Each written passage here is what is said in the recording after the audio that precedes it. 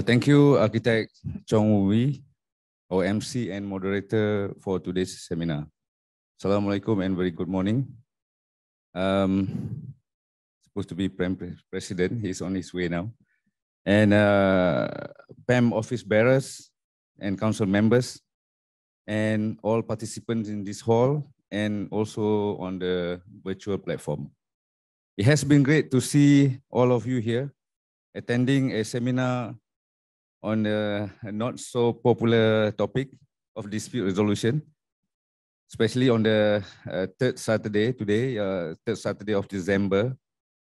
And by the way, we have 5 Saturdays this month. So we have 2 more Saturdays to go before we enter into to 2023. Okay, typically everyone will be very, very busy for in December with school holidays outing, Christmas shopping, and a closing of business account, and also overseas trips. But however, many of us are able to be here today. So the latest information that I received was that the registration for this seminar is very encouraging. Surprisingly, we have a total registration at the closing time of 6 p.m. yesterday. It was 462. And we have a physical attendance of 123 and virtual platform 339. So please give a round of applause to all of us. Okay.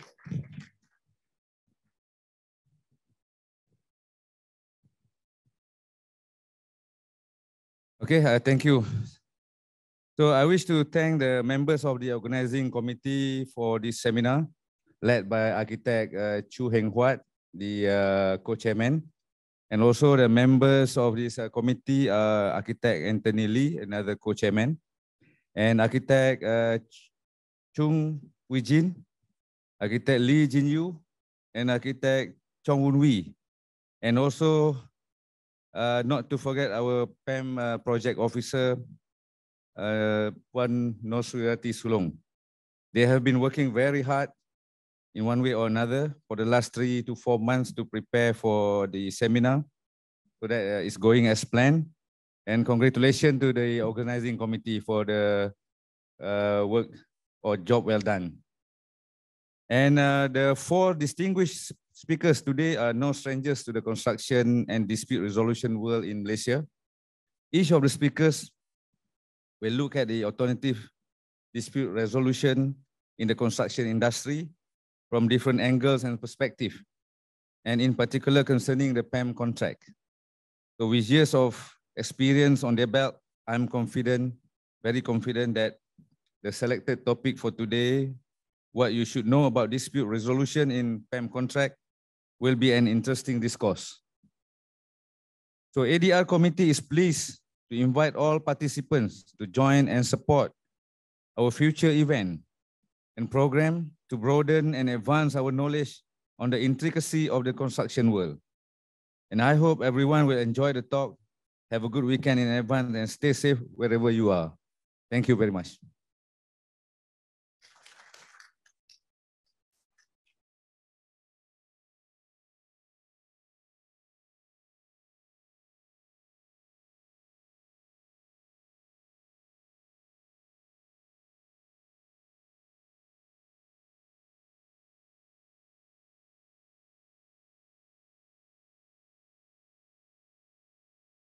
Thank you so much, Dr. Zul, for your introduction.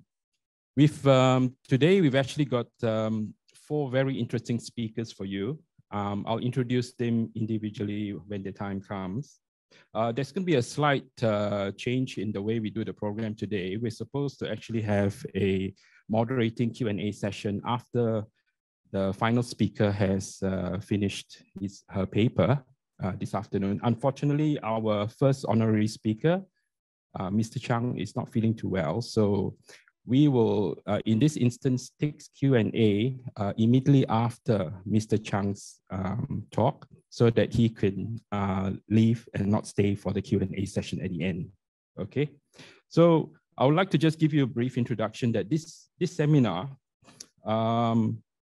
is an introduction to the alternative dispute resolution available in the construction industry, specifically concerning PAM contract.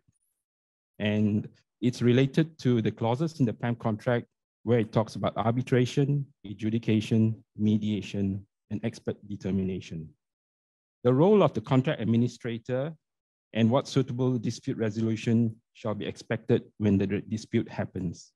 Nevertheless, the contract administrator shall and always be the quasi-arbitrator to resolve the dispute before it gets more intense. Okay. As such, the construction project can be completed accordingly. So let me start off by introducing the first honorary speaker. He is the past president of the Malaysian Institute Arbitrators. He is in the panel arbitrators of Malaysia's AIAC as well as MIARB, and also in Singapore, Hong Kong, Korea, and Dubai. He is a construction lawyer for more than 30 years, experienced in dispute resolutions in projects such as airports, hotels, oil and gas facilities, treatment plant, dam, and power station. He has received accolades and recognition in Chambers Asia Pacific and Asia Pacific Legal 500's leading lawyer in the field of construct dispute resolution, and Asia Law's Profiles Distinguished Practitioner in Construction Law. His topic for today is called, very simply, Arbitration 101. Please, may everyone put your hands together for Mr. Chang Wei Mun.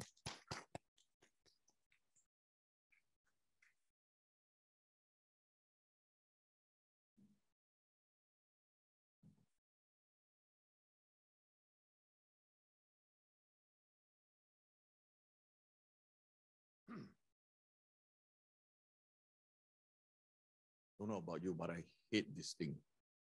The love-hate relationship, now it's more hate than love already. Thank you for inviting me. It's indeed an honor and a privilege for me to be here. Actually, I'm very happy to be here. It's long since, it's been a long time waiting, but now I'm having more face-to-face talks, face-to-face hearings, and virtual ones where I stare at the screen and I look at myself. It's quite unnerving, right? So this is a good change for me. I get to dress in a full suit rather than just the top and my bottom is a pair of shorts, yeah? First of all,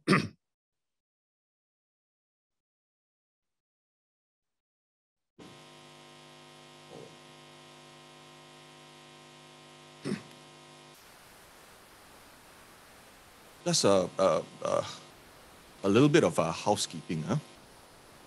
As you know, I'm not feeling well.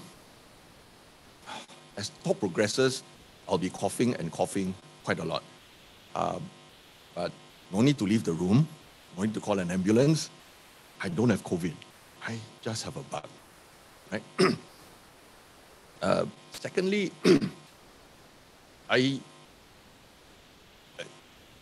you may not know me because I'm actually not an architect, I'm a lawyer. So my preference is if you have a question for me, I don't mind being interrupted. Just put up your hand and we will try and deal with the question then. All right? Okay. Now, I have split my talk into 4 subtopics.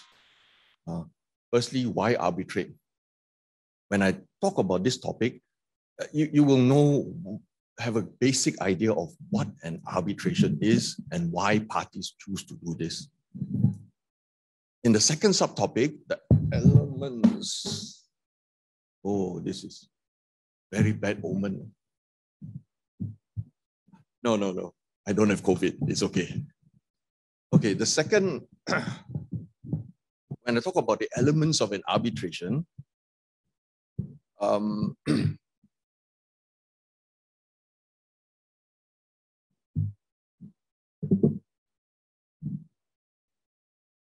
mic is not cooperating.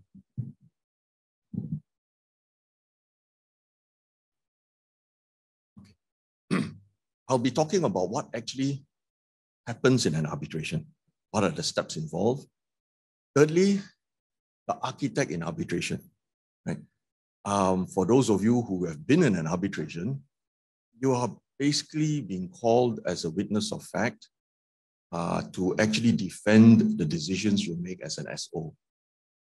And lastly, I may not have time for this, PAM in arbitration, the training, how PAM can popularize arbitration, how you can actually move things forward and get more involved in arbitration.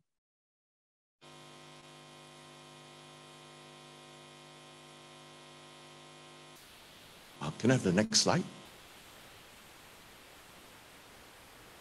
Yes.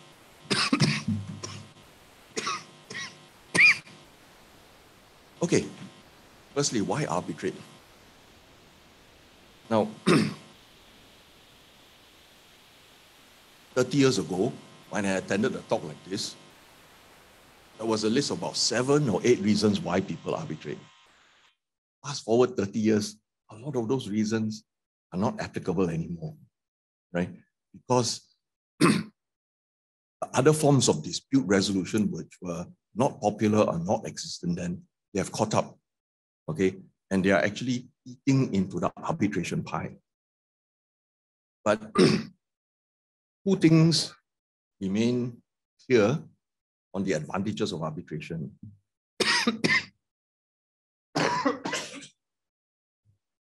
Flexibility and freedom of choice. You see, in an arbitration, you actually choose your arbitrator. There's a lot of wisdom in that because you can choose the person who is familiar with the dispute. Can you imagine if you have a construction dispute, you don't choose somebody who is an expert in hotel management, right? You choose a construction expert in that field. Choosing the seat and choosing the rules. Choosing the seat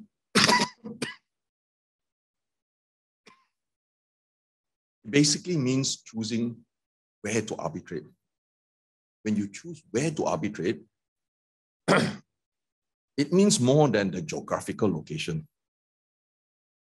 It means you're arbitrating in a place and you are actually adopting the laws of that place. So if you arbitrate in Malaysia, you have to arbitrate under the Malaysian Arbitration Act. If you arbitrate in Hong Kong, you'll have to arbitrate using the Hong Kong Arbitration Act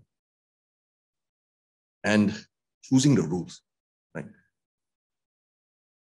There are so many rules for arbitration available now, right? You have PAM is one of them, IEM, you have CIDB. Sorry, I'm concentrating on construction disputes. And then you have the more generic ones, AIAC, SIAC. Every country that does arbitration will have their own set of rules. And there's no reason why you can't adopt somebody else's rules. There's no reason why if you are in the UK, technically you can adopt the PAM rules. You get a PAM president to appoint your arbitrator, right? But the problem is when you adopt the rules and the Arbitration Act, where you are holding the arbitration, they must talk to each other. If you don't sync, there'll be some inconsistency. That is why when national bodies, they formulate their rules for arbitration, try and make it internationally acceptable. So if you're talking about, say for example, if you can imagine arbitration like a game of football, right? There's a referee and there are rules, football rules. Okay? You play in a country, they have their own stadium, right? So the reason why moving forward, the rules of arbitration are getting to be more and more similar is because countries have found out that it is profitable to actually have people arbitrate in your country. It's a source of foreign revenue. It's like having tourists, Every US dollar that they spend in your country is pure revenue. And in order to attract them, they must make their rules international. So imagine a football game. You want to make your rules FIFA, right? Can you imagine you want to hold your a World Cup in Malaysia, and then you tell everybody, oh, we are going to use the rules of the Selayang Football Club. Nobody will come. They're not familiar, right? So if you look at the AIAC rules, you look at the SIAC rules, you look at the ICC rules, they are very similar already. You know why? Worldwide, the law is converging. And they are converging. Why? They are being led by the United Nations. The United Nations have come up with a blueprint to standardize arbitration worldwide, and they have come up with their recommendation of what your arbitration act should look like. And one by one, everybody is trying to adopt that one, either totally or in part. In Malaysia, we adopted the United Nations Model Law in 2005. Before that, our Arbitration Act 1952 was a dinosaur. So choosing the seat is important because easier to give an example.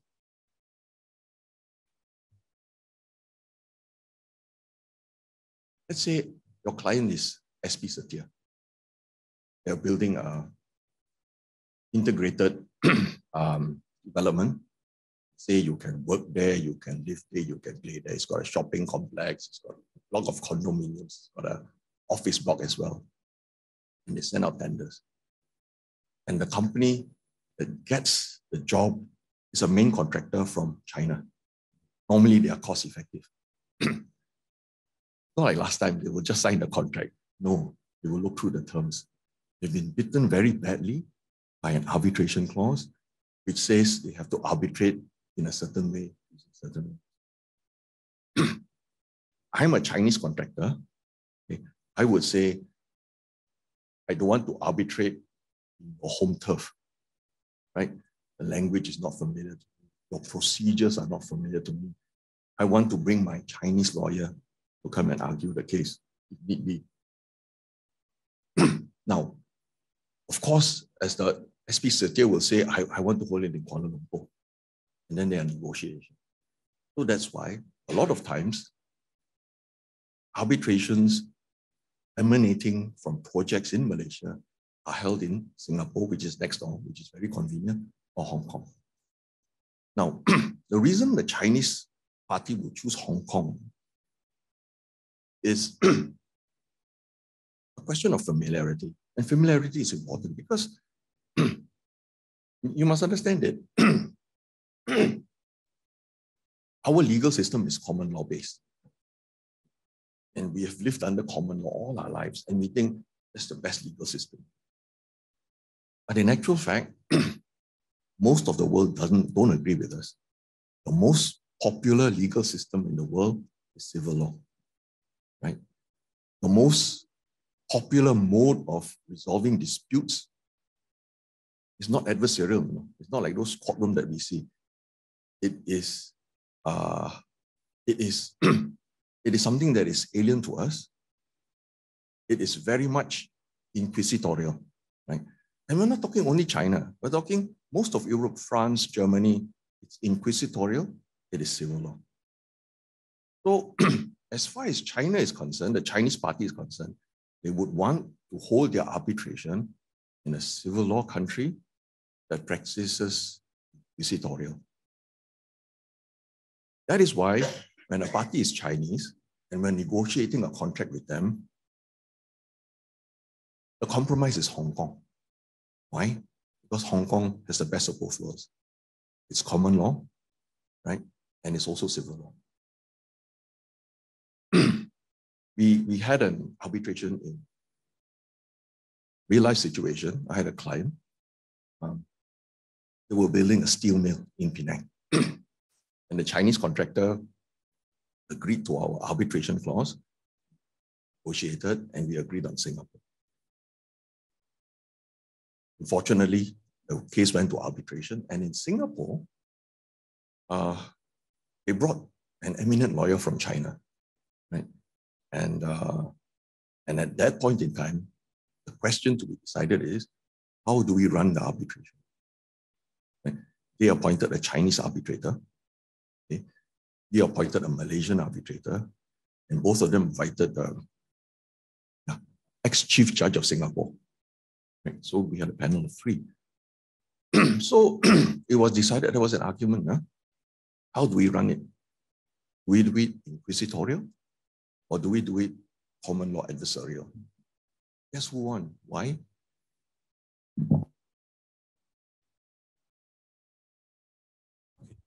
All right. Sorry, can you hear me at the back? Okay, great. You couldn't just now, is it? Sorry about that. Okay. Okay. As time goes on, my voice will get hoarser and softer, so I'll try and hold the mic nearer. So guess who won? The tribunal said, look, why did you choose Singapore? You know very well our legal system is adversarial. Our legal system is common law, right? So it was quite unfortunate because a Chinese lawyer, being used to an inquisitorial system, his cross-examination skills were not the same as somebody from a common law jurisdiction. Same thing like that. When we had to do an arbitration in China, right? This is a real life situation. We stood up, we wanted to cross-examine the witness. And the Chinese arbitrator said, what are you doing? I'm cross-examining the witness. Then, this was 20 plus years ago, I think. Then this is what the arbitrator said, excuse me, that's our job. We're in China, it's inquisitorial. Have you seen I don't know how many of you, this is an old show, Justice Pow. That's how court proceedings in an inquisitorial system works. The arbitrator asks the questions. It's an investigative. You heard of an investigative magistrate in France? That's what it is. The judge actually investigates, So he said, you sit down. We ask the questions, right? And if at the end of the proceedings, if you feel like it, you can ask a few questions if you want. It's a culture shock. So that's why choosing the seat and choosing the rules are important. If you choose, let's say, Chinese arbitration rules, not all, the CTEC rules, you have to appoint an arbitrator from their panel. That means all 3 will be Chinese nationals. Can you imagine if you are a Malaysian developer and you have a project there, right?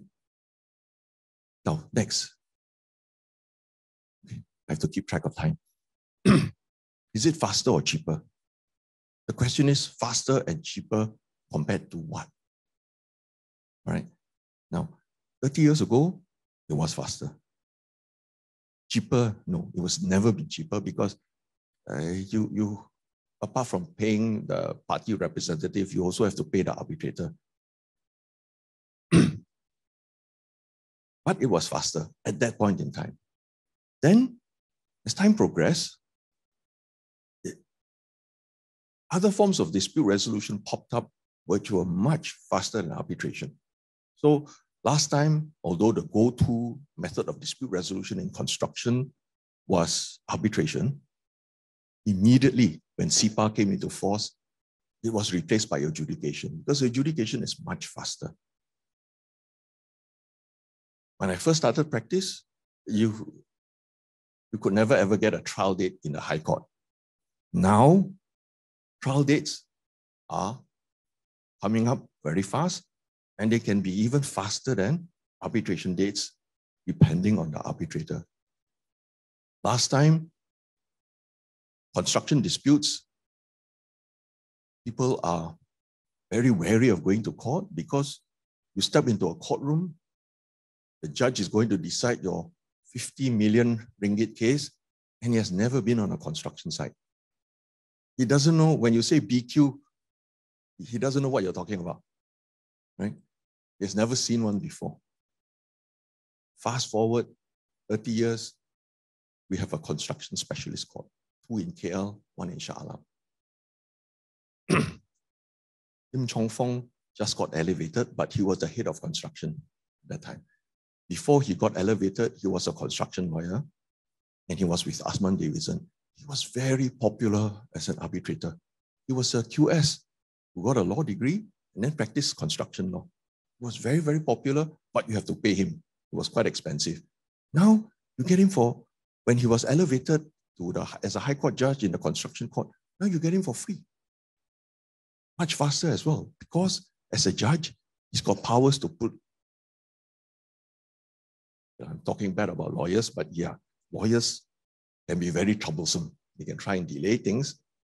Arbitrator, your powers are limited. You can scold them, but in court, you can put them in jail. So things move much faster in a court setting. So arbitration, in a way, is losing ground in that respect. What other forms of dispute resolution cannot match arbitration? International is the international element, is the enforcement. Say, for example, the example that I gave earlier, SB Setia is building an integrated development, and the main contractor is Chinese. Right? You could actually sue the main contractor in a Malaysian High Court. The question is, once you get a judgment, how do you turn that into money? The Chinese contractor has no assets here. By the time you get your judgment, the project is completed, it's gone off, or it's been terminated. If you want to chase him for the money, you got to go to China. And in China, the judgment of the High Court is not very useful. But if you go for arbitration in Malaysia, or any of the 144, 45 countries that have signed the New York Convention, the New York Convention is a contract between countries. When you sign the New York Convention, you are saying that any arbitration award obtained in any member country, I will respect and I will register in my own country as if it's a judgment of my court. So once you get an arbitration award in Malaysia, and we are part of the New York Convention, we are a New York Convention country, then you can actually enforce it in 145 countries in the world. Right? So you can actually go to China, register it as a judgment of the Chinese High Court, and then you can execute. This part, as far as the international element is concerned, that's why arbitration has gone from strength to strength to strength. It's no longer faster or cheaper compared to some other ways. Flexibility is still there. Okay, let's move on. Don't know where to point this. Can I have the next? Yes. Now we move on to the elements of an arbitration. Can I have a show of hands? How many of you all have actually been involved in an arbitration? I mean, stepped into an arbitration, either as a witness or as an arbitrator. Anybody? Okay. Okay. And I chose the right topic, Arbitration 101. It won't be very pleasant for the architect, right? If you're the SO, you are challenging all the decisions that you made, right? So in a way, because there are so few hands raised, that means you have been a good SO. Yeah, you've been a good SO. The decisions you have made have not been challenged. Okay, so when you go into an arbitration, it is separated into distinct steps. First is the preliminary meeting. Excuse me.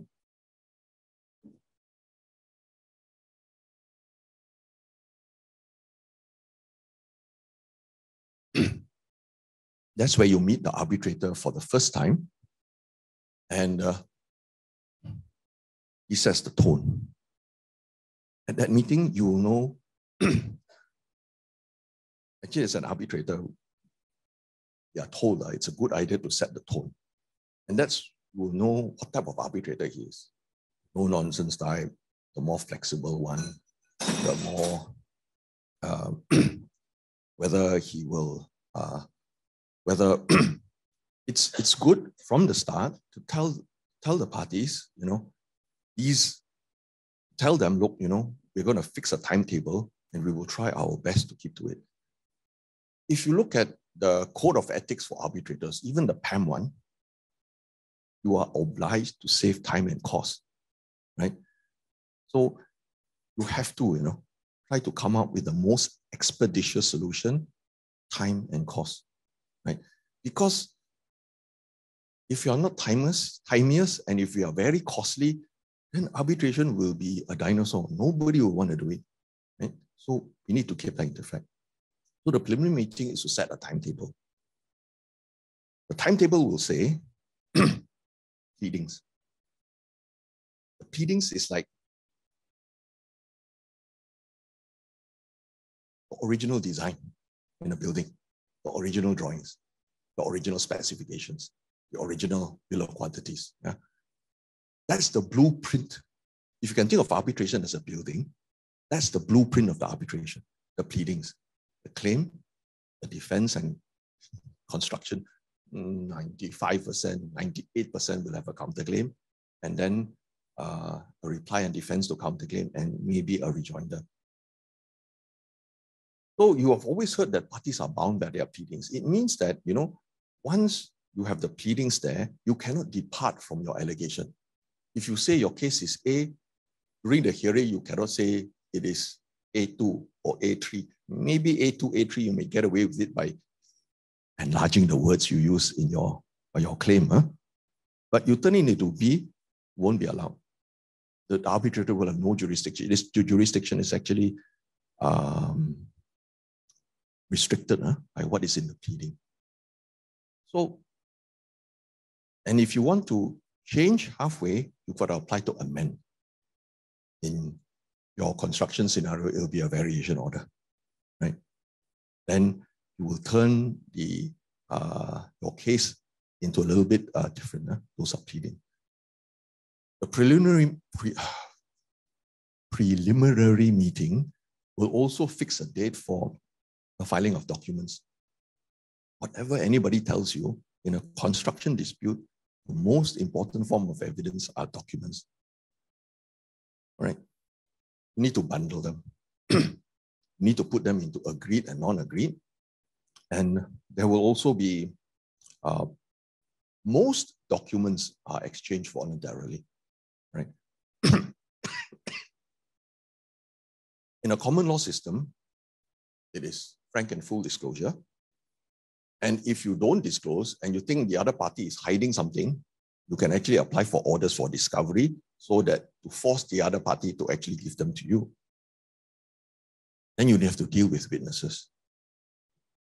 Most construction arbitrations, witnesses will give evidence by way of witness statement. So there will be dates for filing and exchange of witness statements. Then next comes the evidential hearing. The hearing is one of the main reasons why there is delay. Right? Because things like pleadings, documentation, witnesses, the award, it is within control. But when you have an oral hearing with witnesses, it's very subjective. You can have some that are really long-winded, really long-winded. So you need to control what happens at an evidential hearing. For international arbitrations, it is very, very common now to have limited time. Limited time. Okay. So you will ask the parties as an arbitrator, how many days do you need? How many days do you need? Okay, I'll give you one extra, but you have to complete by then. I will give a direction saying that for those days, you have to give more details, on that day, which witness is coming, how long for cross-examination, how long for re-examination, and you try not to cross it. The other one that is becoming, as a matter of course, is hot tubbing. Hot tubbing has always been popular, but it's usually limited to experts. Get the experts to face off, and then the difficult part is who runs the hot tubbing. Can either be the arbitrator, right? Not my practice to do it unless it is an area of which I have some expertise as well. Say, for example, there are two expert engineers on both sides or an expert architect on both sides, and you're asking for an opinion as to QA, right? Now, in order for me to run the hot tubbing, I have to ask relevant questions. I'm not an architect. I'm not an engineer. For me to know the questions to ask, not a good idea.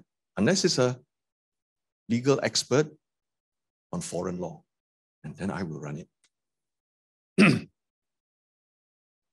There's another practice. This is from the Chartered Institute of Arbitrators. Let the experts run it themselves. Not a good idea unless the experts are well-versed in arbitration, right? If they've attended, if they've been an expert witness for 10 years and they've done so many arbitrations, maybe. The other one is counsel. Let counsel ask the questions. And the arbitrator plays the role of the referee. Lately, sometimes issues of fact are also hot tubbed. I'm going to do my first one in March. I'll let you know how it turns out. So basically, when it comes to extensions of time, there are a lot of factual disputes. They're saying, oh, at that date, the construction was up to that stage. No, it wasn't up to that stage.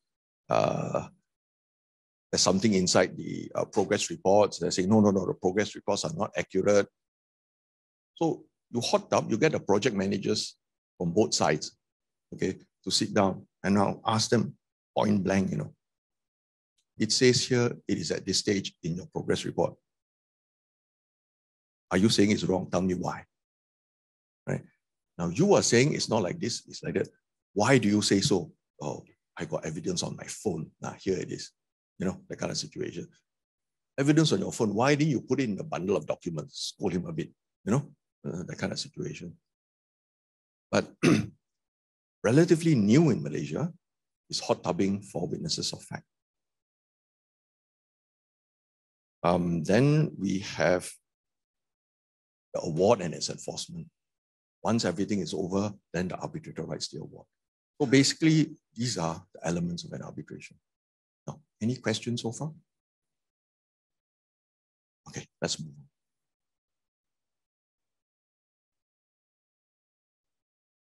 Next slide, please. The architect in arbitration.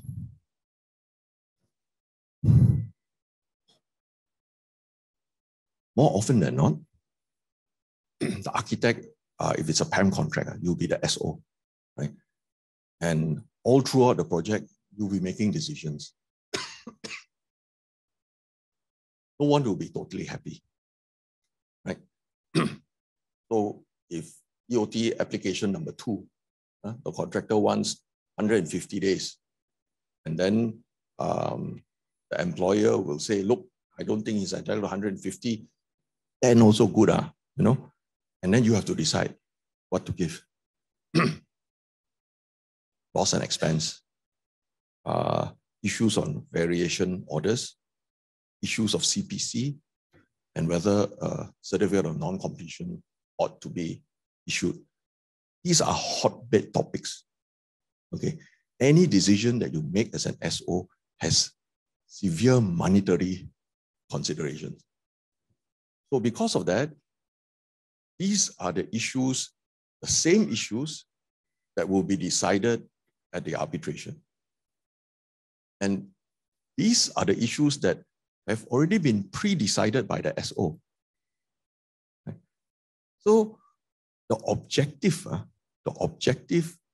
of the contractor's lawyer is to say that the architect was wrong, right?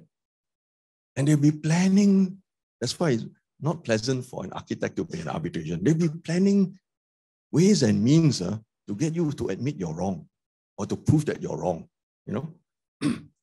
Whereas on the other hand, the employer's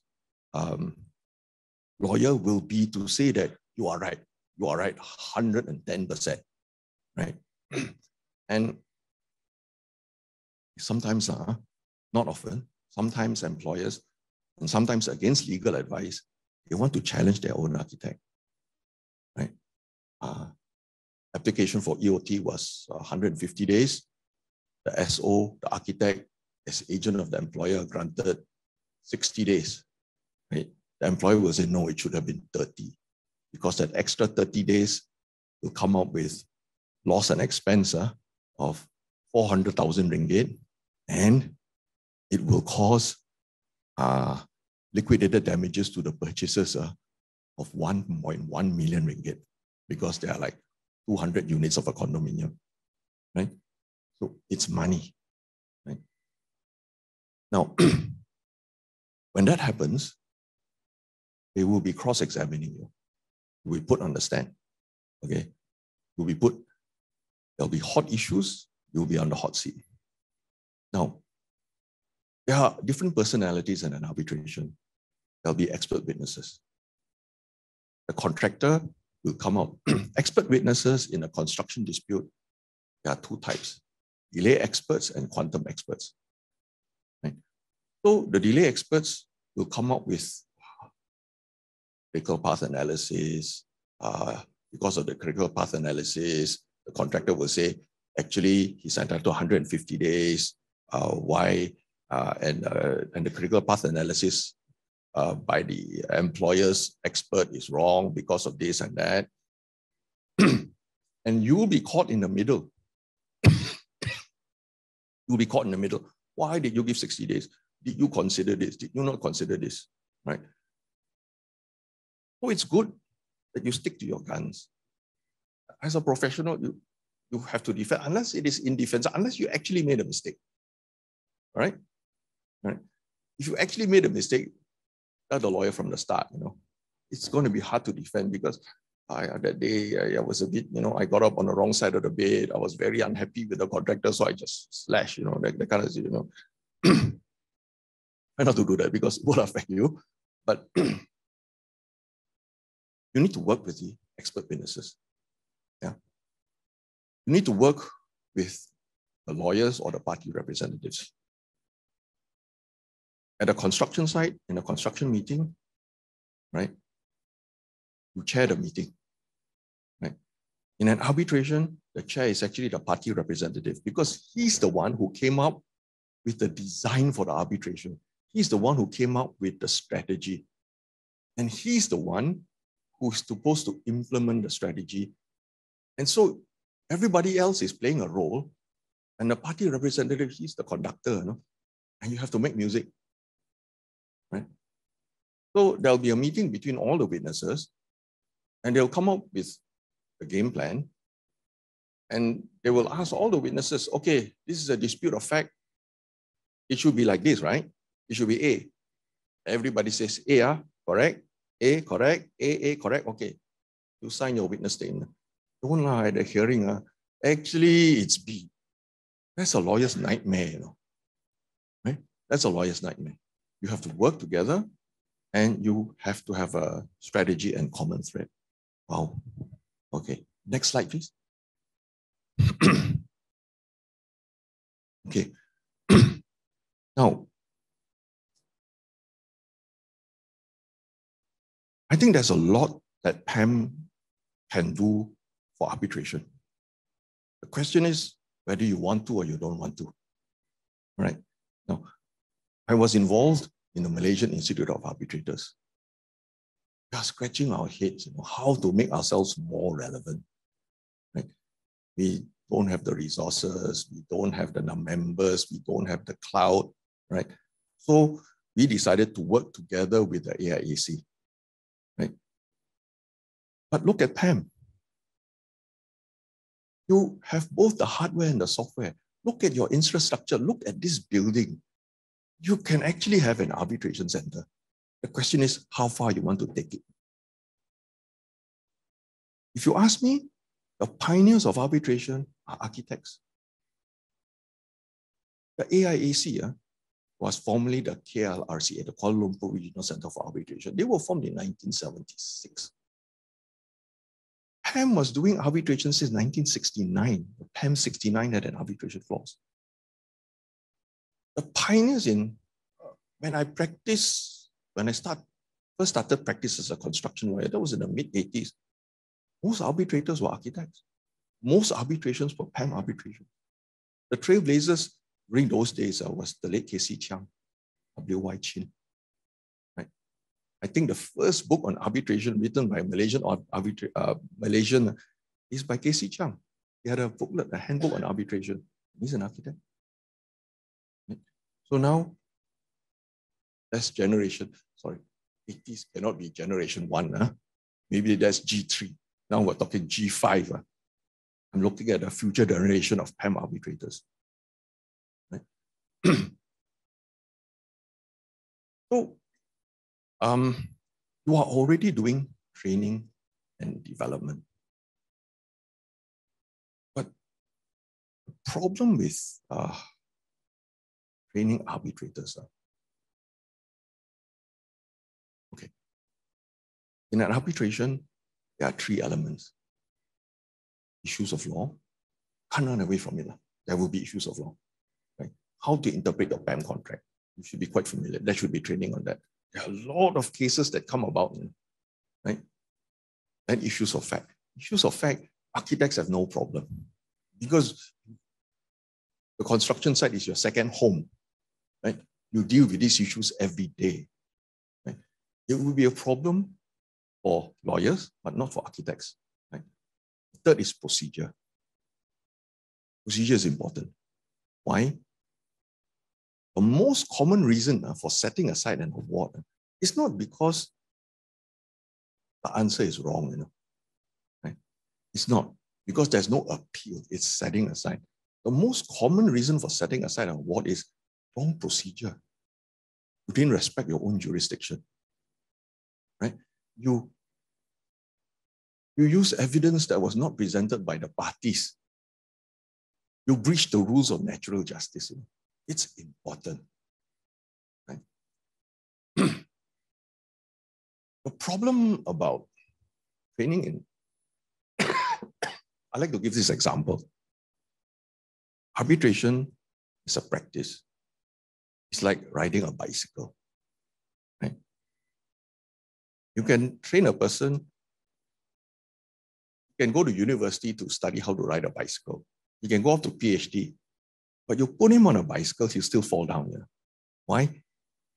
You need to ride it. You need to find the balance. And that one, nobody can teach you. You actually got to fall down and learn. Right? So the problem is, how do you give training like that? PAM has a reputation, right? Sorry, yes. Oh, 3 more minutes, sorry. No EOT. You don't give, I'll go to Miss Menaha and apply for one. Okay. Oh. Okay, so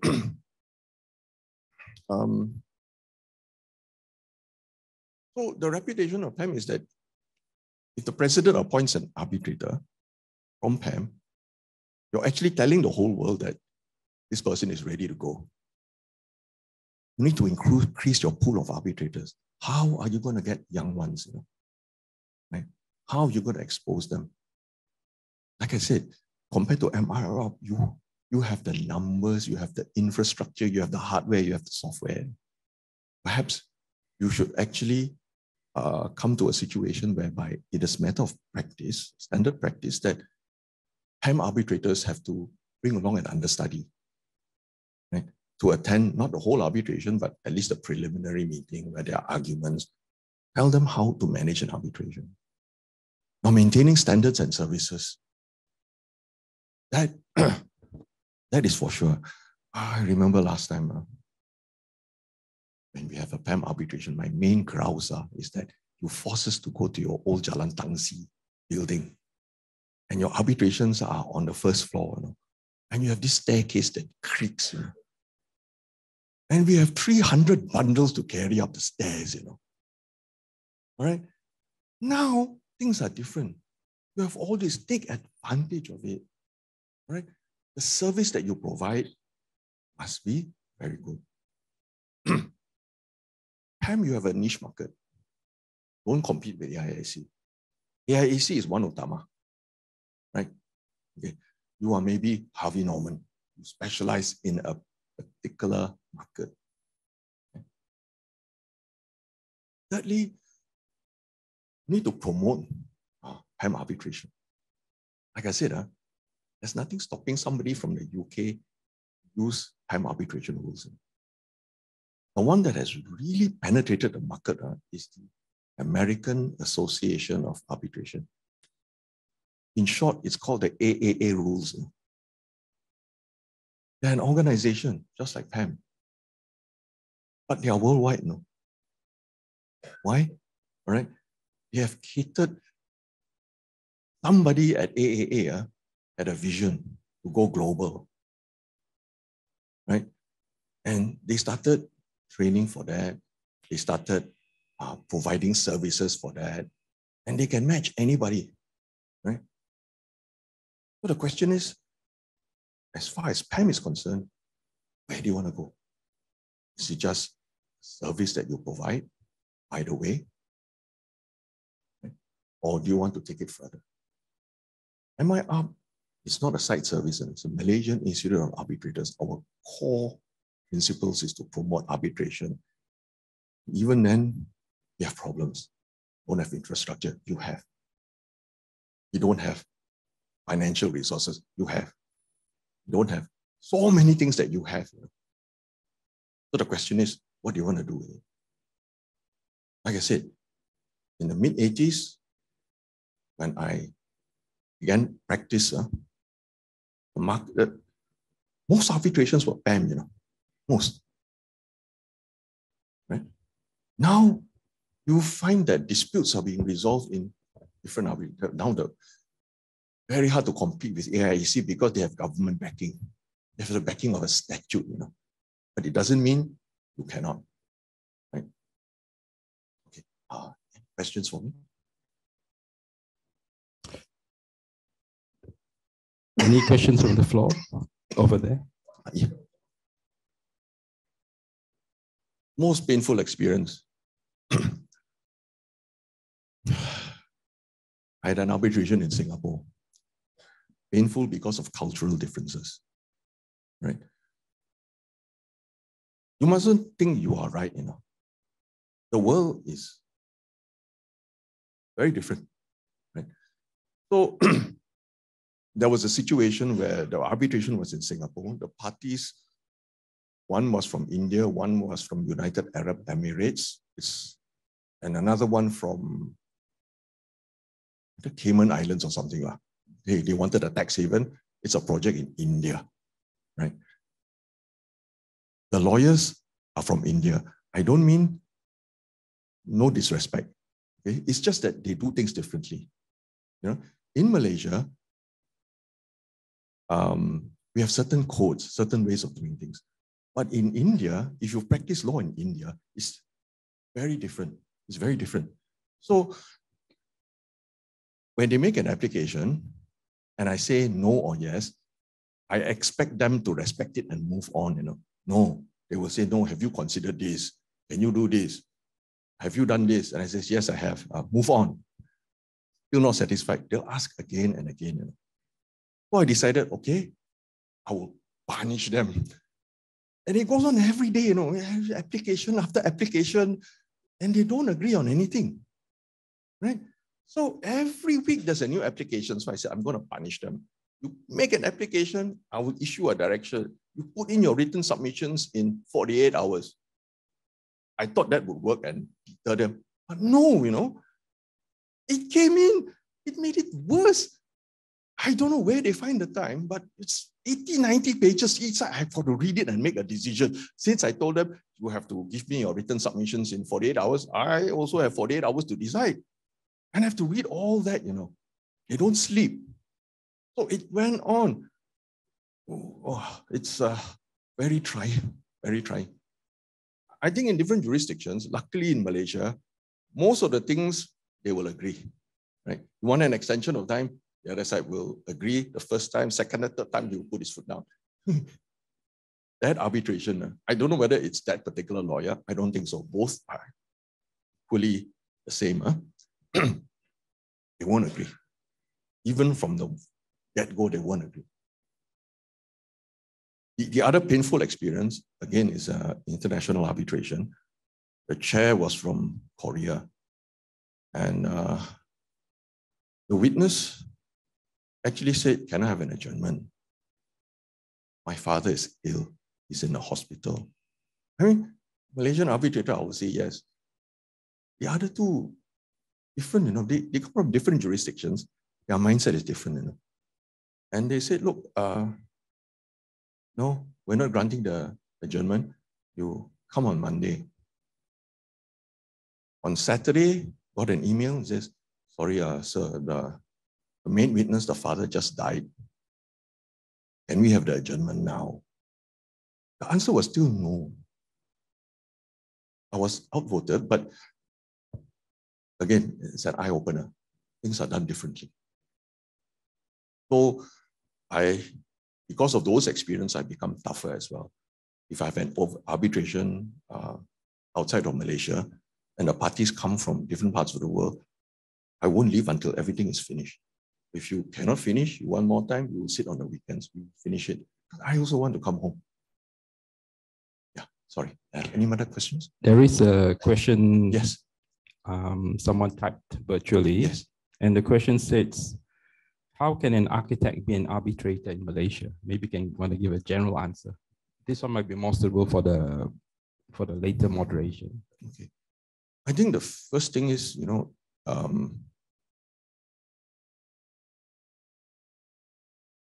I think the difficulty is getting your first appointment. Like I said, you know all the theory. You've passed all the exams, MIR, CIR, SIR, got into all the panels, but to get someone to trust you with a 50 million claim or even a 5 million claim when you have never done a single arbitration. In MIR, you have a policy. You want to get into our panel, you must have written at least 2 awards. It's not written, but we know. Because when we put you on the panel, we are telling the whole world that this guy can arbitrate. And it's like riding a bicycle. You've never gone on a bicycle, you know. You read books about riding a bicycle, right? I think the easier one is to get an organization to appoint you as an arbitrator. For architects, you'll be PAM, right? If you pass the exams and you're on the panel of AIAC, your first appointment can be there. For architects, it's a bit more difficult. For lawyers, especially construction lawyers, it's easier. You are in the market. You've been doing this day in, day out. For lawyers, usually your first appointment is either from the AIAC or the parties appoint you, right? They know you, they think you can handle the job. You've been counsel for 20, 30 years. They think you can handle the job, and that's how you get it. After the first one, after the second one, then the third and fourth and fifth becomes so much easier. But to get your first one, that is a problem. Any other questions from the floor? If not, let's thank Mr. Chang Wei Mun for his delightful talk and perspective from the legal fraternity. Thank you very much.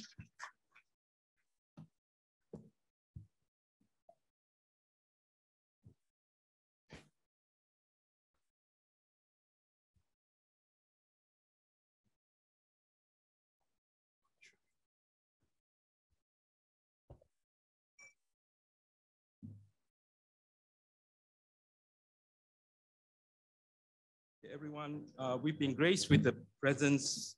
We've been graced with the presence of our PAM president, Associate Professor Architect Salih Adre Sakum. Please welcome him on stage for him to give us his speech for today. Thank you.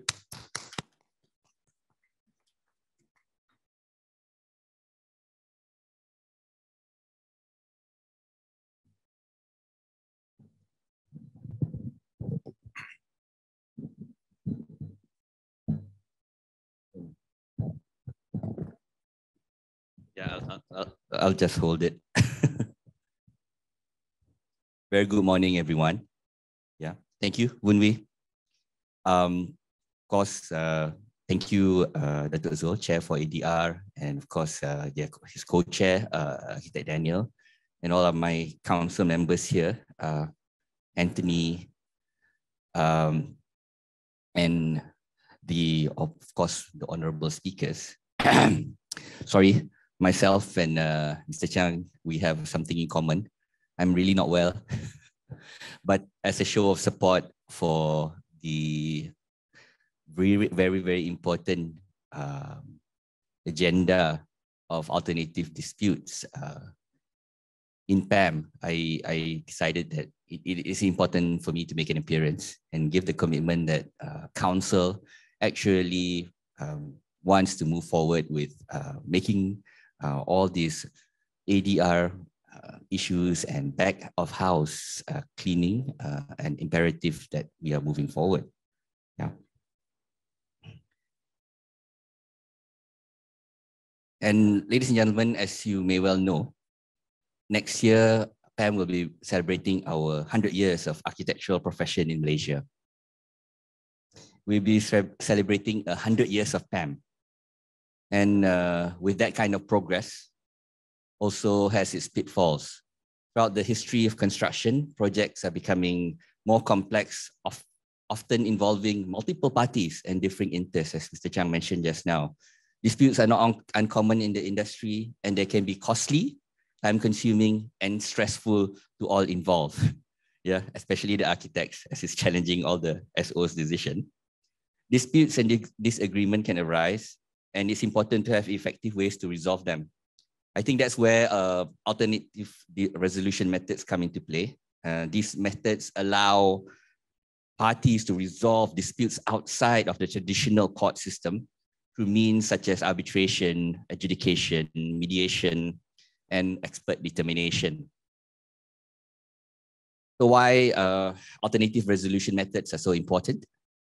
Simply put, they offer a way to resolve disputes without the need for costly, but sometimes maybe costly, time-consuming legal proceedings. This can help to preserve relationships, reduce costs, and allow projects to move forward without delay.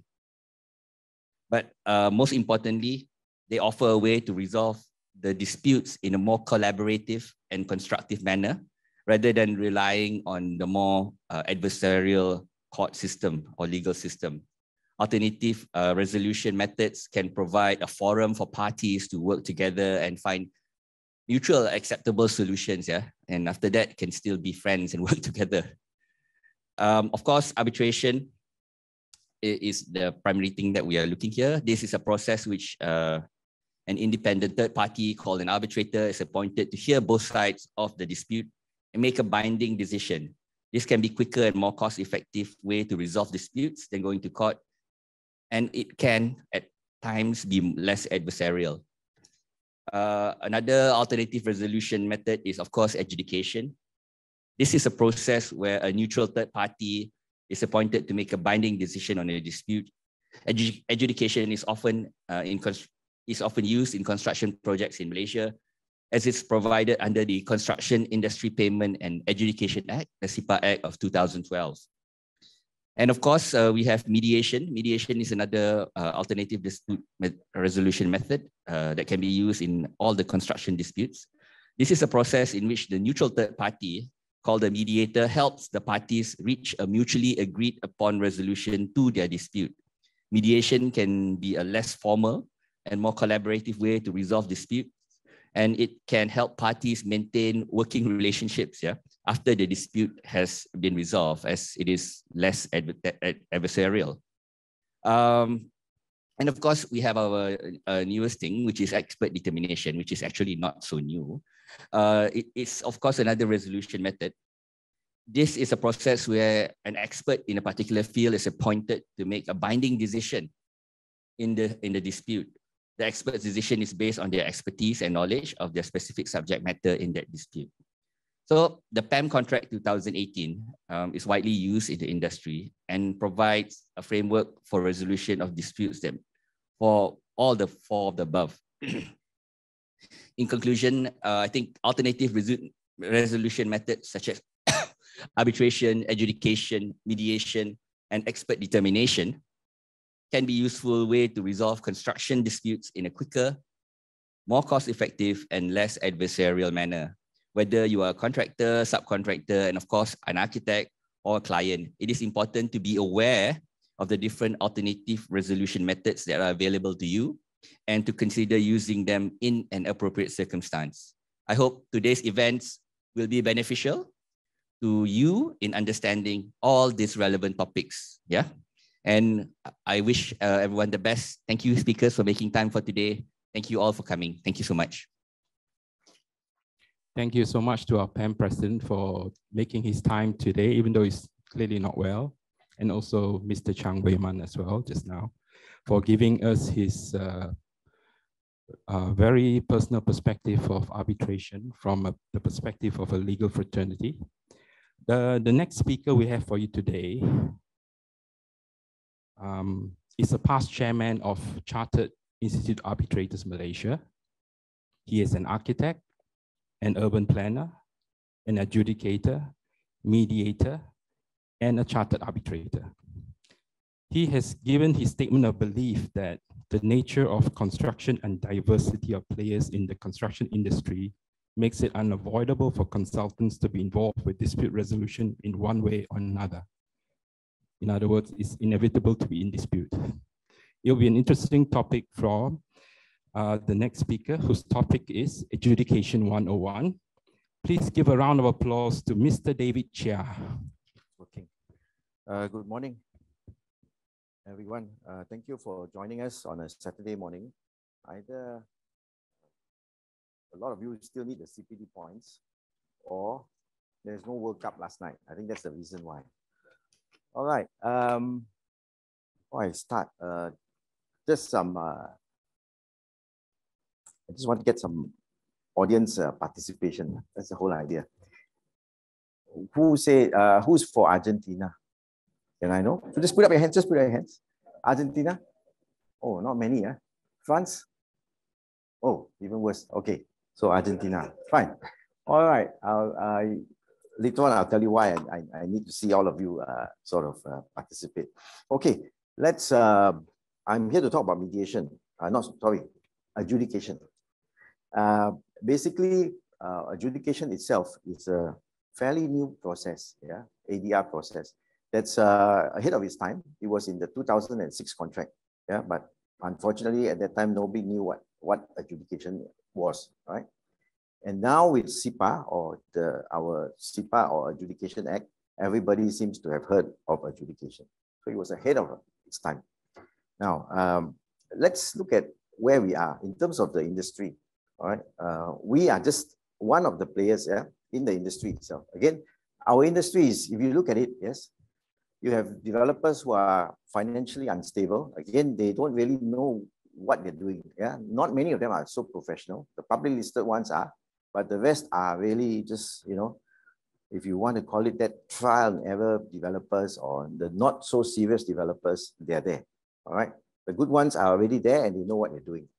So again, you find that traditionally you have arbitration, litigation. These are the two things the two modes to resolve disputes. Again, the issue is of course the cost and the time. It takes too long.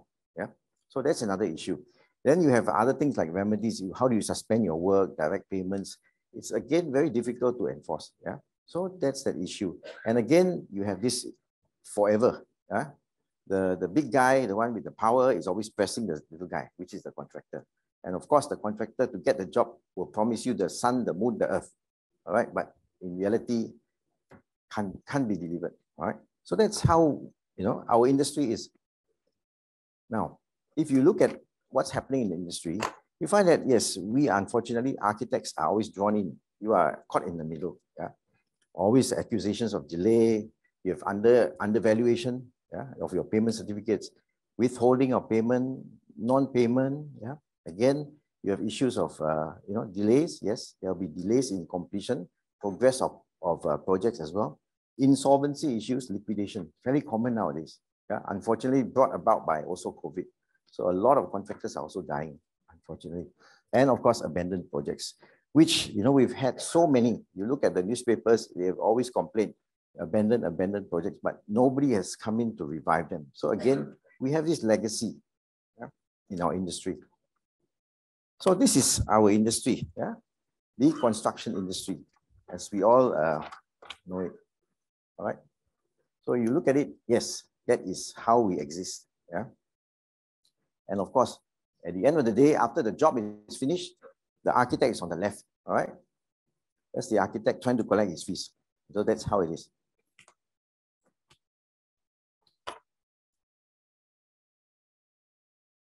Okay, this is where the audience participation will come in.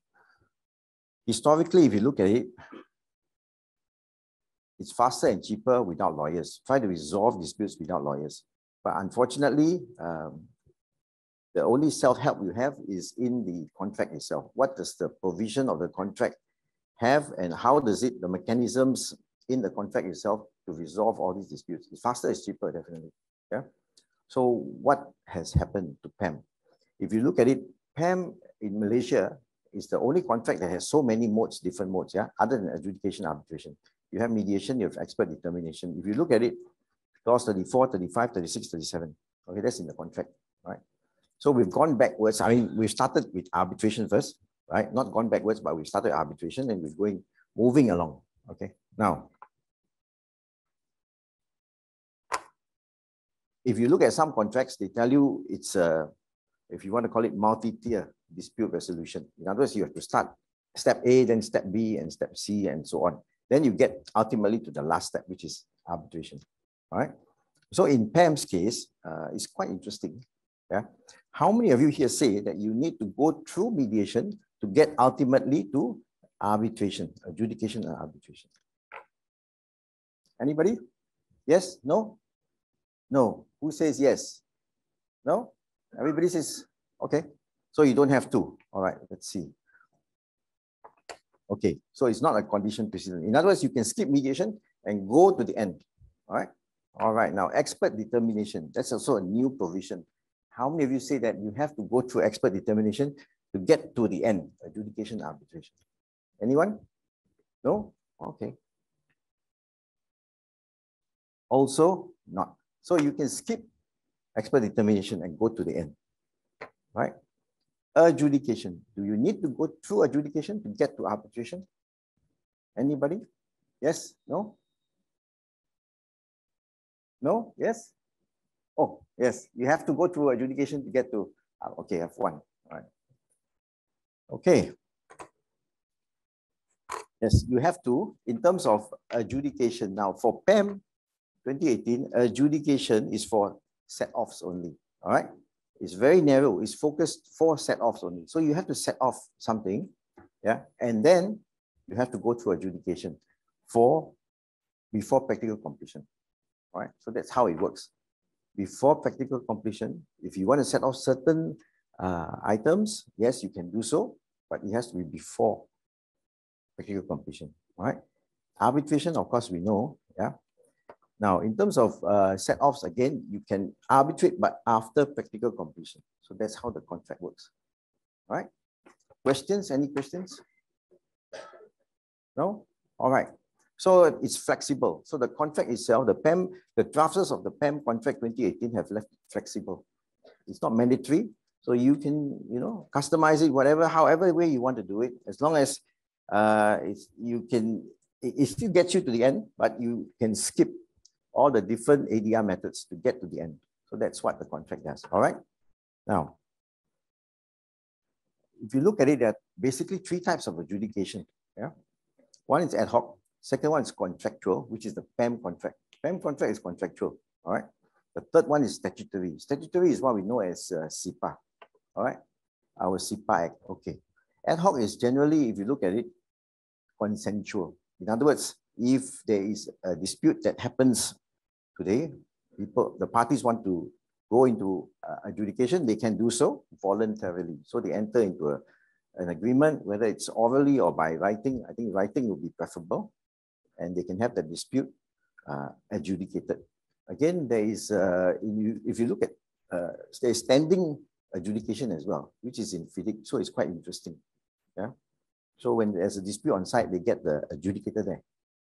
Now, contractual is our PAM contract, clause 36, where if you look at it, it says so. Yeah, it's quite expressly stated in the contract itself, only set-offs, right?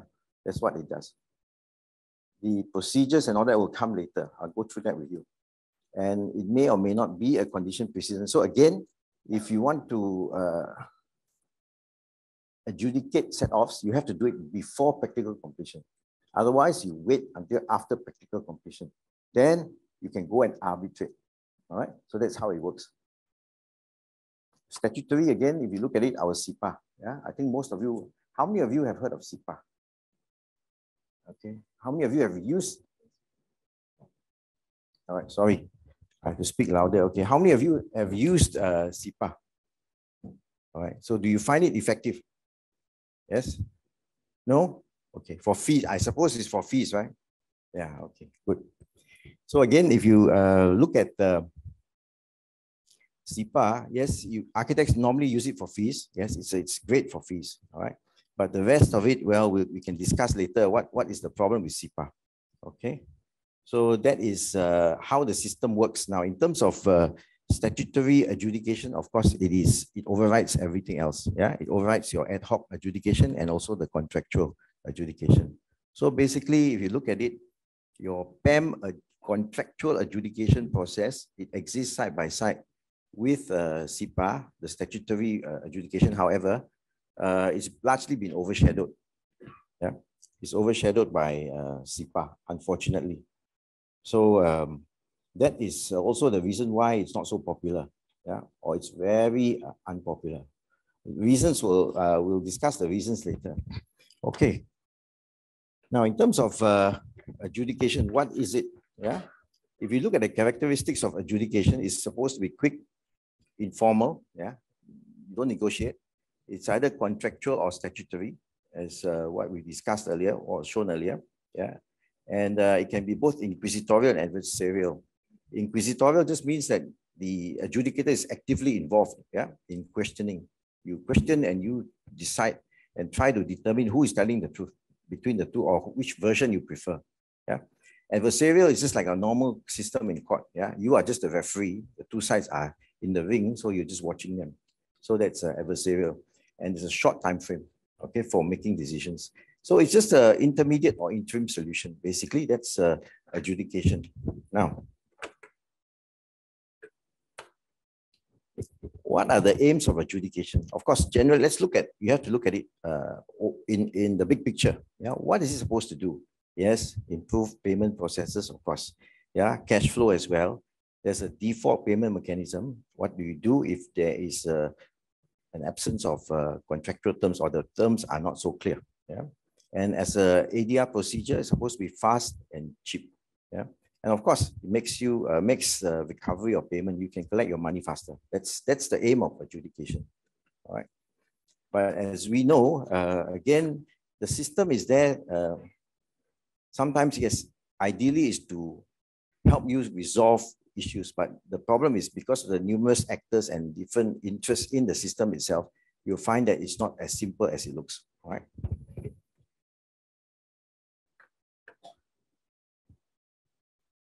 Okay, let's look at the impact of adjudication itself to consultants. Yeah. Generally, for us, I mean, construction professionals, you look at it, yes, what is our role? Yeah, to do certification, to value, yeah, the work done. That's our role, basically. Yeah. So again, what's expected of us? Of course, you improve your professionalism. Yeah.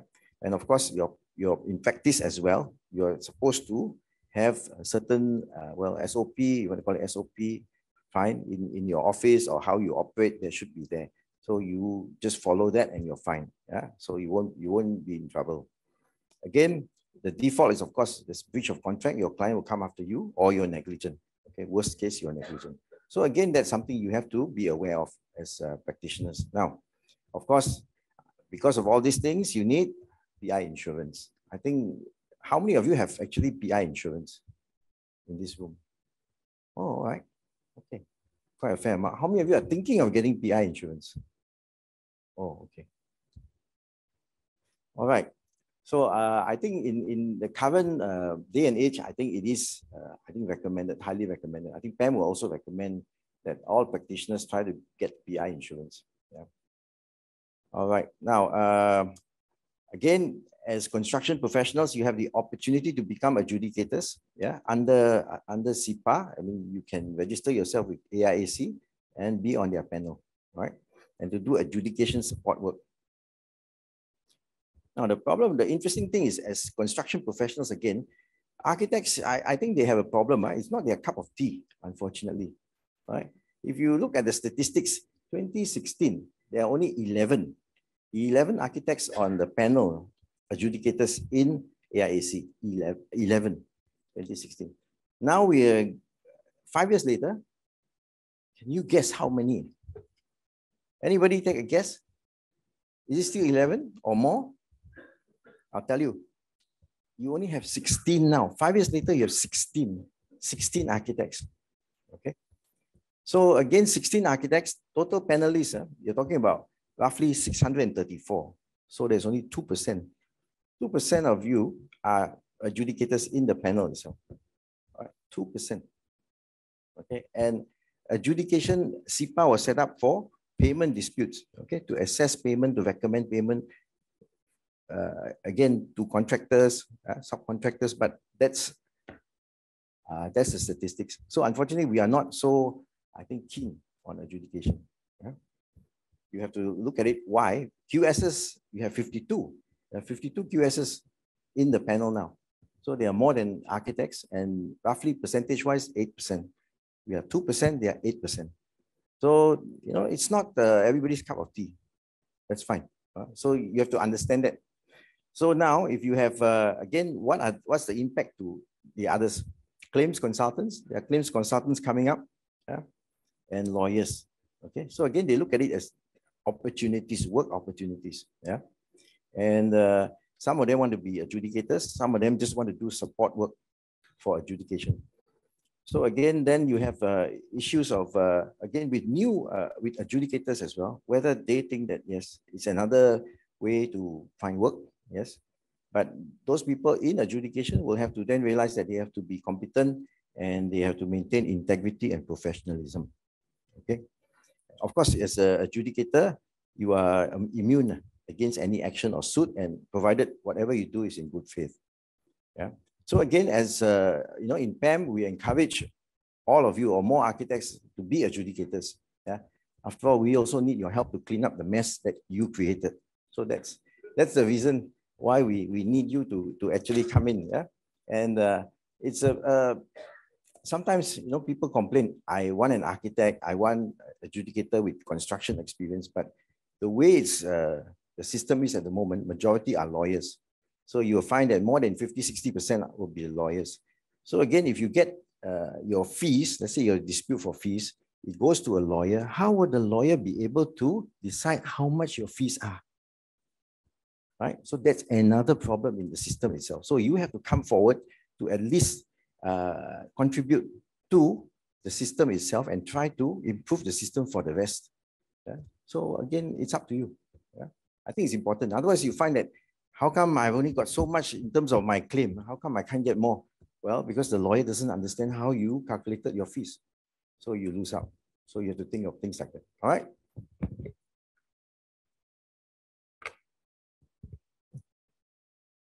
So in terms of your contract administration, let's look at contract documentation first. So again, you have to make sure that all your terms are, you review them, you revise them, to make sure that they comply with CIPA. Now, CIPA itself, you have to remember, it's for payment. So if anything that in your contract that stops payment or makes it temporary, in other words, the contractor has done the work, they have to be paid. If there's something in there that stops payment, then it's contravention of SIPA. So you have to understand that. Yeah. So that's how the courts see it. So again, you just can't say our PAM contract is this, is great, but the courts interpret it differently. Yeah. Unfortunately, that's their job. Yeah. You might think that this is the intention of the contract, but the judges always look at it differently. Yeah. So again, they might look at the language you use. Sometimes it's just, to them, it's, common sense to them. So again, it depends, yeah, how they look at it. So you might have a judge that doesn't understand the construction industry. So they interpret the contract differently. So again, I call it litigation risk. You go to court, doesn't mean you're going to win 100%. There's always a risk, yeah, and something could be, the judgment could come out really different, really weird judgment. That's how it is, yeah.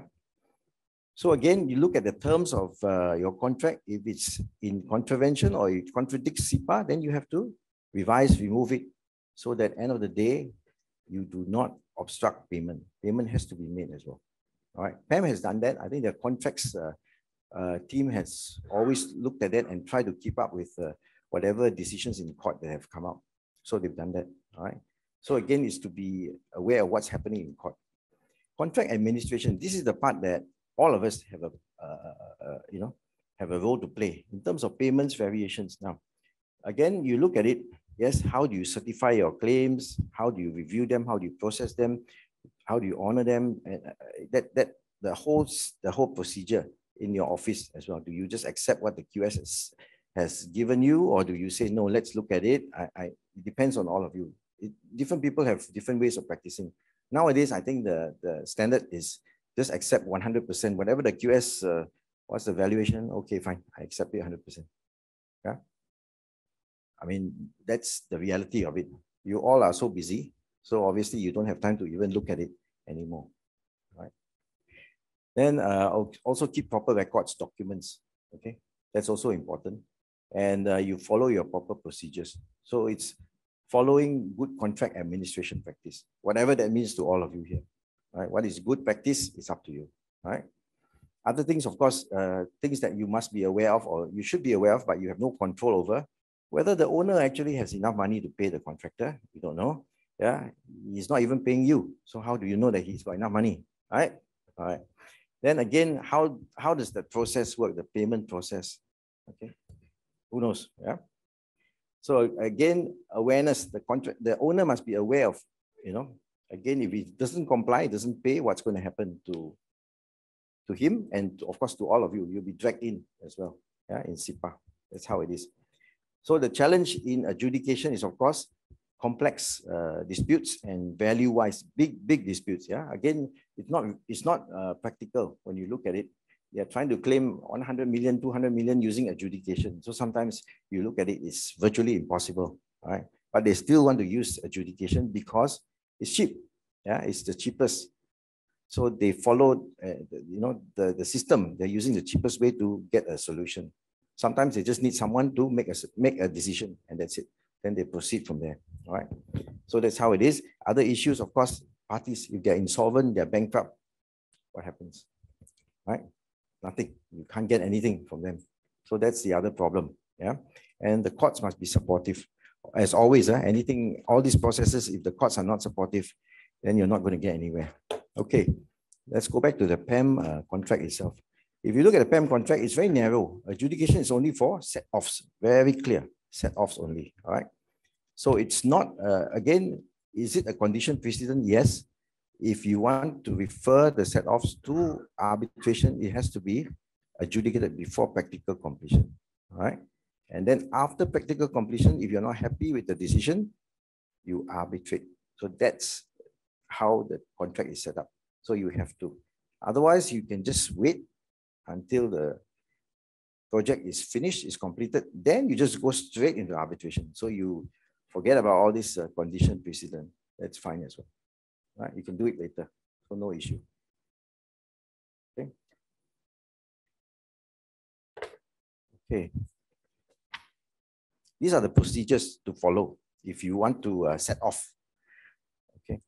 Employer can set off. yeah, the parts that are not disputed by the contractor. But the parts that are disputed, he cannot do so, all right? He has to go for adjudication. So it's contractual and it's only for set-offs, nothing to do with SIPA. Okay, it's a separate system by itself, all right? However, SIPA can look at also set-off. So you have this, if you like, dichotomy. You choose either A or B. So you can choose, but SIPA covers everything. So as a party, it's up to you. You decide, you know, what's the best. And normally, of course, we will always, if there's a dispute, the client will always consult a lawyer. So again, the lawyers have a very strong influence as to what procedure to follow. Okay, so that's how it works, unfortunately. The architect, if the architect wants to say something, the client will say, I'll check with the lawyer, I'll check with the lawyer. All right, so that's where you lose out, unfortunately. Yeah. And of course, if you look at the last box there, yeah, again, you go to PAM adjudication. Okay, it's a condition precedent. So if you want to go and arbitrate that before practical completion, it has to be done. So you have to stop your arbitration. If you've gone ahead with arbitration, you have to stop it and then go back to adjudication first. Then after that condition precedent is done, proceed to arbitration, if that's your intention. Okay. A lot of people will do it after practical completion. Easier, less messier, and of course, you don't antagonize the employer, yeah, the client. That's how it works. Yeah? Everybody wants to be nice, yeah? And they fight later. That's life. Okay, this is what the contract says. Yeah, if you look at the contract itself, it's very clear. Okay, again, the procedure is detailed in there. Again, it's good that it's in our contract because there's less abuse. Previously, there's a lot of abuse. The employer will just set off huge amounts. Yeah, okay, for this and that. You just set it off from the contractor, and the contractor has no other way of, no other recourse. So again, if you look at the PAM contract itself, contractor is to, okay, with the architect wants to set off a certain amount, he has to write to the contractor and notify the contractor. Contractor then has to respond in 21 days. That's what it says there, 21 days. And after the contractor has responded, the parties then start to negotiate, 21 days as well, all right? If there's no agreement, then they somehow have to, okay, fine, let's adjudicate. So another 21 days. And if, so they get an adjudicator in there, all right, fine, 21 days. If they fail to do that, then they refer to the PAM president, another 21 days. Then the PAM president appoints an adjudicator. He will then make a decision in 21 days time. So total 105 calendar days, you get your decision according to the PAM contract. That's it, 105 days, calendar days. That's how the system works. Okay. It's there in the 2006 and also 2018. All right. Show of hands. How many have used this clause before? Anybody? Has anybody here used this before? Oh, one. Very good. Two. Okay. So it works because there's no complaint from the contractor, right? Contractor says fine, or maybe the amounts are small, right? I think that's how it is. If they have a dispute, then they'll say, hang on, you're not, I am disputing this. Let's either go for adjudication, yeah, or we wait until the end, final account, then we'll go to arbitration. Yeah. So okay, two. So it's okay. Somebody, at least somebody is using it. All right. So again, either party, if there's a dispute, either party. So the employer or the contractor can go to adjudication under PAM, under PAM. So until the decision is made, you cannot set off the amounts. Okay. Now again, in terms of time frame, you're talking about 105 calendar days. So if there's a dispute of set-offs, 105 days, you get a decision, then you can move from there. So that's how the system is supposed to be. Okay.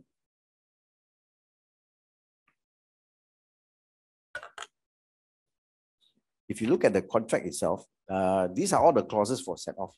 So again, it's quite straightforward. Yeah?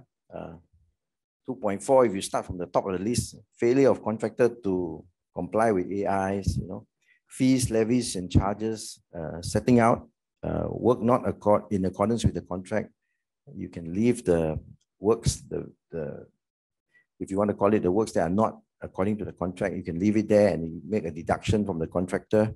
There's a failure of contractor to comply with your instructions, warranty of title of goods and materials. So it's quite straightforward. Yeah, there's an undertaking as well. They fail to comply with the undertaking, and then the employer pays a third party, clause 15.3b. Yeah, and 15.3c as well. You can leave the works there, deduct from the contractor. There's a schedule of defects, defective works, 15.4, 15.5, instruction to make good defects and contractor doesn't do it. 19.5, insurance again. All right, and 20.8.3, insurance with licensed insurance companies. So these are, I call it manageable amounts. They're not so controversial. Yeah, again. Okay, this is in the contract itself, so you can look at it. These are the items that you are allowed to set off, okay, in the PAM contract. Okay, any questions so far? Everybody okay? Okay. So in looking at the set-offs, this is what the architect is supposed to be looking at. Okay, when you assess those set-offs, those items for set-off, yeah, you look at the set-offs, you look at your AIs that were issued, how valid, were they valid, were their AIs issued, and the works, were they done properly? Yeah, you look at your VOs and how the valuation of the VOs, look at payments as well. Yeah, were they properly paid, were they not paid 100%? Then of course, were there any consents given, any consent or approvals given for the work, yeah, for the AIs, for the variations, and of course, whatever's agreed by the parties or in the contract itself. So that's what the architect will be doing, yeah, when they assess items for set-off.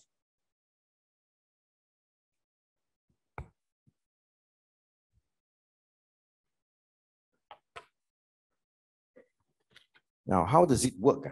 There is a PAM adjudication rules 2020. So they have that. Yeah, it's not on the website, but it's there. If you request from PAM, they will definitely furnish that to you. Now, again, if you look at it, it's decided by one adjudicator. PAM president appoints one, all right, under Rule 3. So representation is not so clear. Yeah, whether you represent yourself, whether a claims consultant can represent you. But what's clear is it says parties cannot be represented by lawyers at a hearing or conference. So Mr. Chang will feel discriminated. That's why he wants to, doesn't want to stay that long in PAM because of that. Because we seem to be discriminating against lawyers. So again, that's why our adjudication is not so popular with lawyers. So that's another reason why we discriminate against people like him, unfortunately.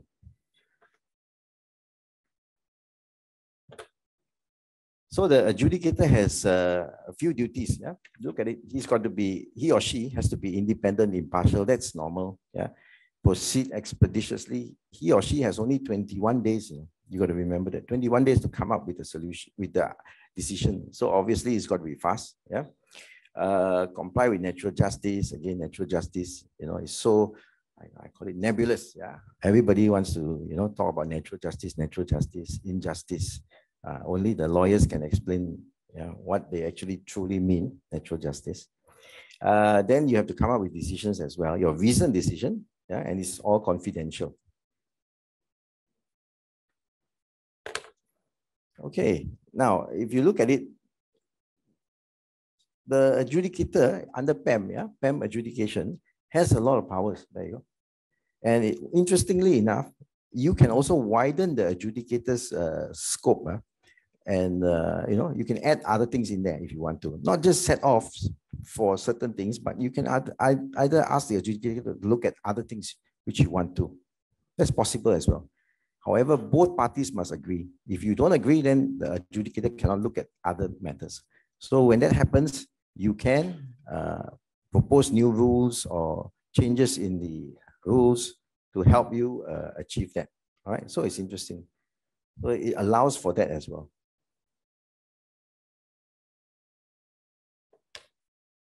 Okay, in terms of timing, if you look at it, it's fast. 21 days, that's it. These are calendar days, all right? And again, excluding public holidays. So if there's public holidays, you add on to that. And further 7 days. If you need more time, you as adjudicator, you can add another 7 days, yeah? And further extension, the parties have to agree, okay? And the thing you to watch out for is if you exceed the deadline, sorry, no fees for you. You're not being paid. So again, it's important to follow the time frame, the deadline. Okay, so that's how it works. If you think 21 days is tough, Singapore is only 14 days, right? So there you go. So if Singapore can do it, I'm sure Malaysia boleh. That's how it is, right? Yeah, that's the industry.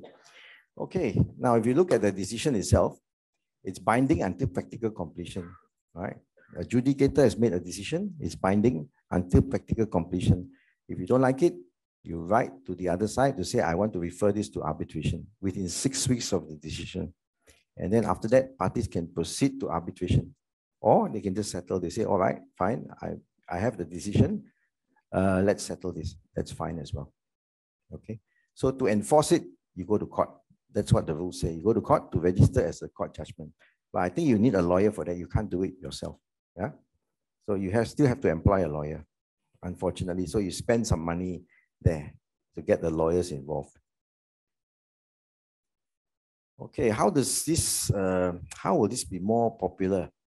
I think when the parties have confidence in the adjudicator's experience, yeah, the expertise and the skill, that's one way of doing it. You have confidence, you want an architect to adjudicate that matter. Secondly, you have to accept that in 21 days, you're not going to have a perfect decision. So as long as you have a decision, yeah, that's impartial and independent. And of course, your issues of fact and law are confined. Don't argue about fact and law. You just tell the adjudicator, this is the fact, and there's not much issues with the law. So then the adjudicator can proceed and make a decision. Now, again, if you look at I think the only way to do that is perhaps nominate your adjudicator. If you can say perhaps PAM president, or somebody in council, you can nominate them, then at least the parties have that confidence, rather than leave it to the PAM if you have somebody in mind. I think that is also another way of doing it. Yeah. So at least you have confidence that whoever that person is known to you, and you also know the person's capability. I think that's also important. So that's how it can work. Now, SIPA. This is the new system that has overshadowed our PAM adjudication, unfortunately. So it's mandatory, it's by law. So you can't avoid it. You can't contract out of it. It is there. So you live with this system called SIPA. Okay. What is SIPA? That's what it stands for. Construction Industry Payment and Adjudication Act 2012. That's what SIPA stands for. Again, the purpose, if you look at it, yeah, fine. Regular and timely payment, speedy dispute resolution, that's all there. Yeah, these are all the problems in the industry as we know it. Okay. Pay first, argue later, alleviate cash flow, temporary binding, fine. Those of you who are familiar with SIPA, you used it, you say, yes, it works. Those of you on the other end of the wrong end of the decision, you'll say, oh my goodness, they have a lot of complaints about the system, but that's how it is. Yeah. So you have to then live with this system of SIPA. Well, it's better than nothing and it's cheaper. So that's why everybody seems to be very gung-ho. Yeah. Definitely cheaper than lawyers' fees. Yeah. So that's why everybody, yeah, that's the way to go. But sometimes, you have disputes of 5 million, 100 million, you go and adjudicate. I tell you, it's a mess, especially final account. You try and doing that. Your own final account, you can't even close. Yeah.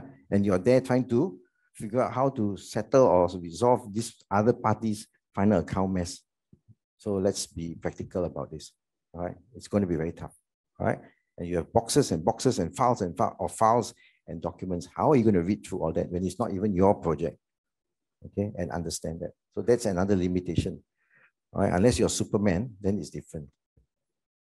Okay. Is it necessary? Of course it's necessary, because that's the system that we have in place. Again, all these systems come up because there's a reason. Existing systems don't work, right? That's why they come up with another system. So that's how, the system or the, responds to the problem. Yeah. So again, this is the problem we have in the industry. Yeah. It's inefficient. Dispute resolution takes time. You go to arbitration, you go to court, it takes time.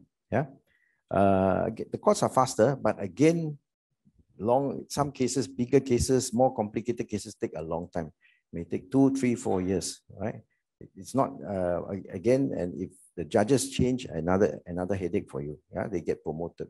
So the next judge will take over. So it's not that, I call it not that convenient. Also, they must understand construction disputes. That's also very important. If the judge does not understand the construction dispute, then I think you have a big problem. Yeah. Project financing, again, you know, projects, money. Where does the employer get the money from? How does he finance or she finance the project? Nobody knows. Yeah. So all these issues, non-under certification, that's us, unfortunately, which somehow, if you look at it, we are, again, whether you like it or not, either overly cautious, yeah, or we just try to please our client. So these are all issues that we have to, you know, understand in the industry as well. None of you want to offend your client, I'm sure, right? So again, you try to be nice to them. That's the problem. Only when they don't pay you, then you realize, oh my goodness, I have a problem, right? Again, their financial resources, you have no idea how much money they have or how much money they don't have, right? No idea. So again, whether the contractual mechanism has failed, again, it's again back to contract administration. Did you misadminister the contract? Or in your mind, this is the way to do it, but you're not sure. Or as you know, they always say, cowboy, just bulldoze. This is your decision, go ahead with it. Fine. Whatever, however you practice. All right. So hopefully, you know, things work out at the end. All right. So that's why it goes back to the last point, lack of impartiality, independence. Everybody seems to be jumping on that. Hey, you're not independent. Yeah, you're paid by the employer. This is natural. That's what the lawyers will always say. Yeah, you're biased and all that. So that's another issue with SIPA. Okay, now, again, what has it turned out to be? Adjudication. It's more legalistic, unfortunately. Lawyers have come in.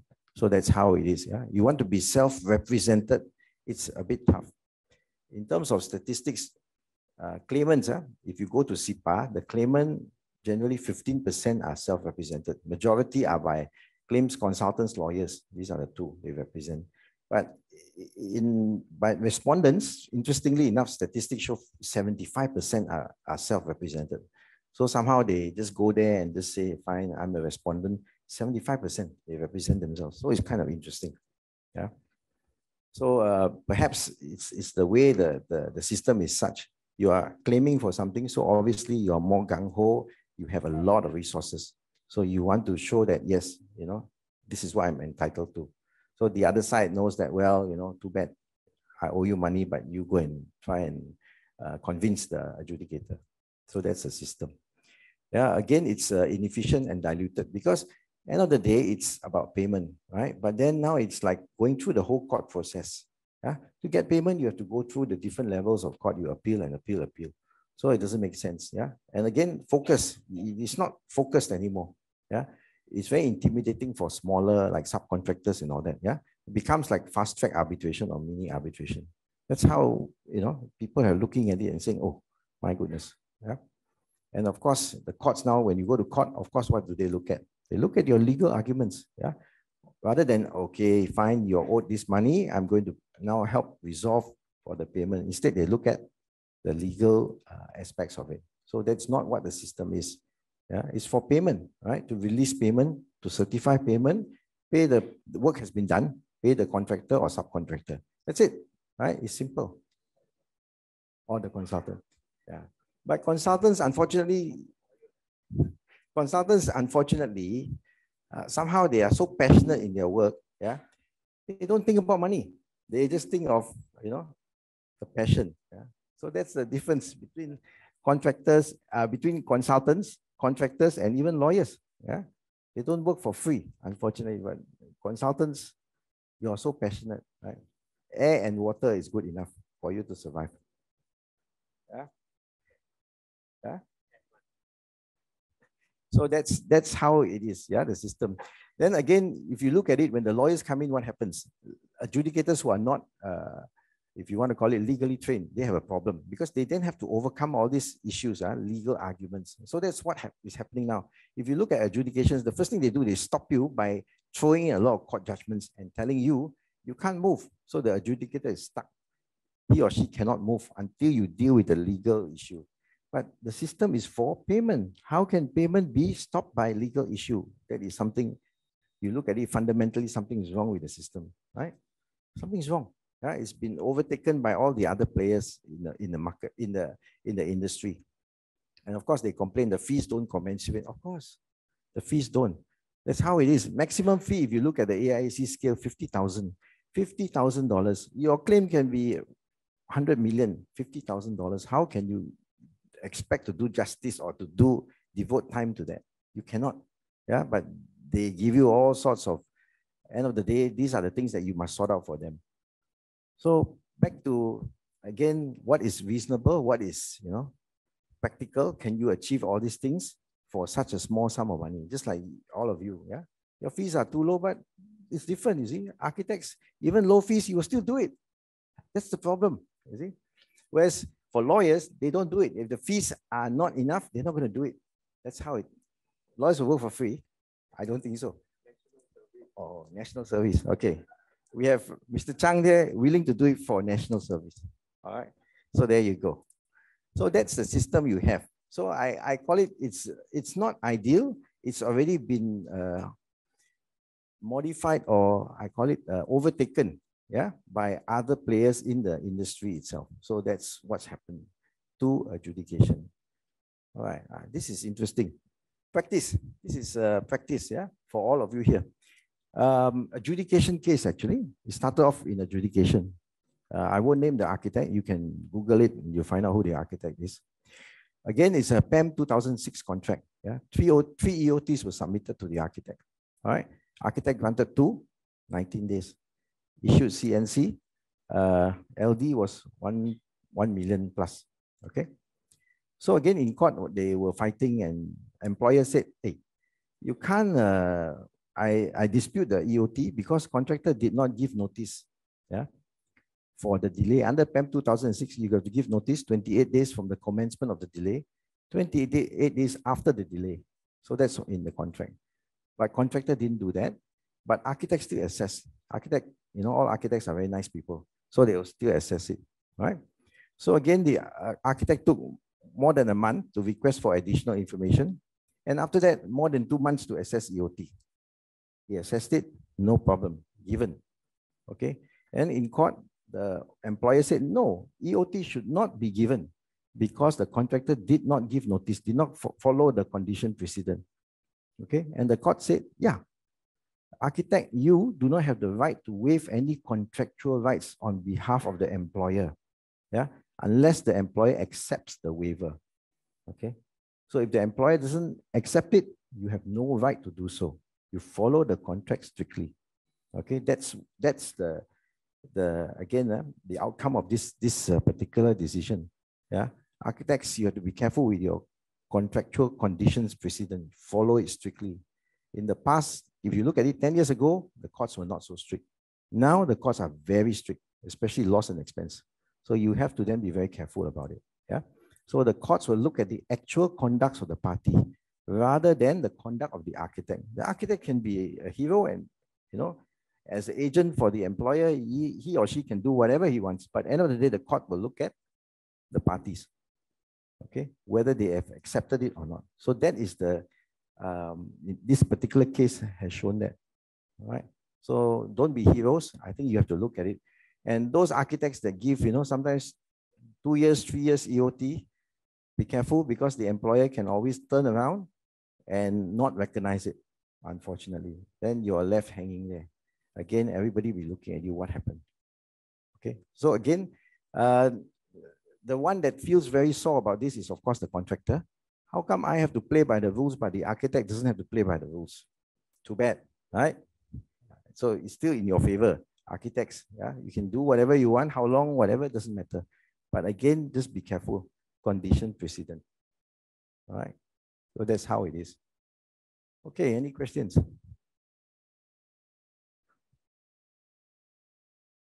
No questions?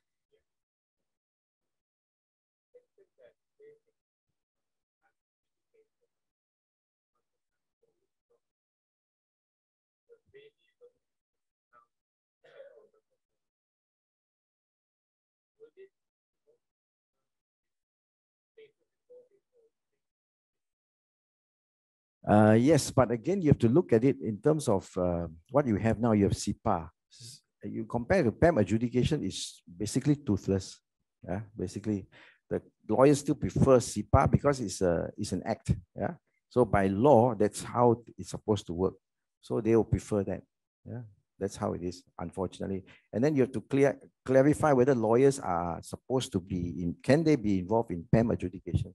Now you exclude them from the hearings. So if I'm a lawyer, you don't include me at the hearings, but can I assist or can I prepare the documentation?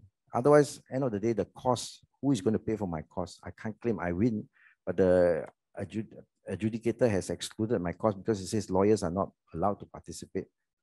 So there's that kind of uncertainty there. You have to be certain first. And PAM, I think PAM adjudication is good for fees, basically. You can get a PAM to appoint adjudicator, an architect adjudicator to assess the fees. I think that is better. You have, a fairer way. Pardon? And it is under the PAM form. You can. Your fees for the project. So you must put it in a way, write it in a way that it is associated either with or in association with or whatever, how you word the clause, then you can. Yeah. I mean, there's nothing to stop you from getting an architect to adjudicate something. As long as the parties agree, that's fine. No issue. Yeah, but I think that gives you some certainty. Getting a lawyer, I think, with respect to the lawyers, yeah, they overnight, they are very good. Yeah. But then certain things, they will not know how you start to bill your clients or how you formulate your fees to clients, they will not know. Yeah. So when they come in as adjudicators, you're going to have a problem. They don't understand it. So they will go back to the contract again. What does the contract say? That's it. Yeah. Okay. Yeah.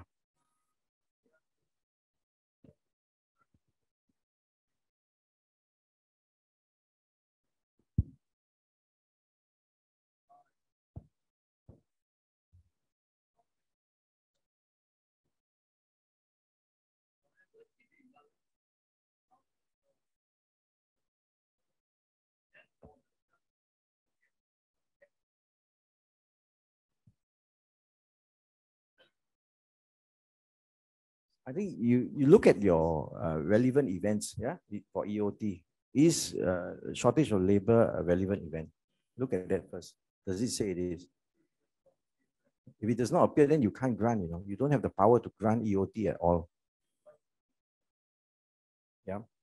So maybe you can look at it ex gratia. That's another way of looking at it. That means the parties then have to go outside the contract and just have some sort of private discussion between themselves and agree on something. That's the only way to do it, because you don't have the power to grant. There's no relevant event for you to do so. And if you do so, you're not acting according to the contract. You don't have the power to do so. Yeah. Yeah, you can. I mean, you can always talk to your employer and tell the employer, look, it's a national issue. I think ex gratia wise, you should, try and talk to the contractor, because otherwise there will be an impact to this project, right? I'm sure he doesn't want to get a new contractor. It will cost him more and there'll be more delay as well, right? A new contractor coming in. So he has to understand that. Yeah. Ladies and gentlemen, we're running short of time, so please hold your burning questions until the end of the last speaker session. And please thank Mr. Cheah for his insightful talk. Thank you.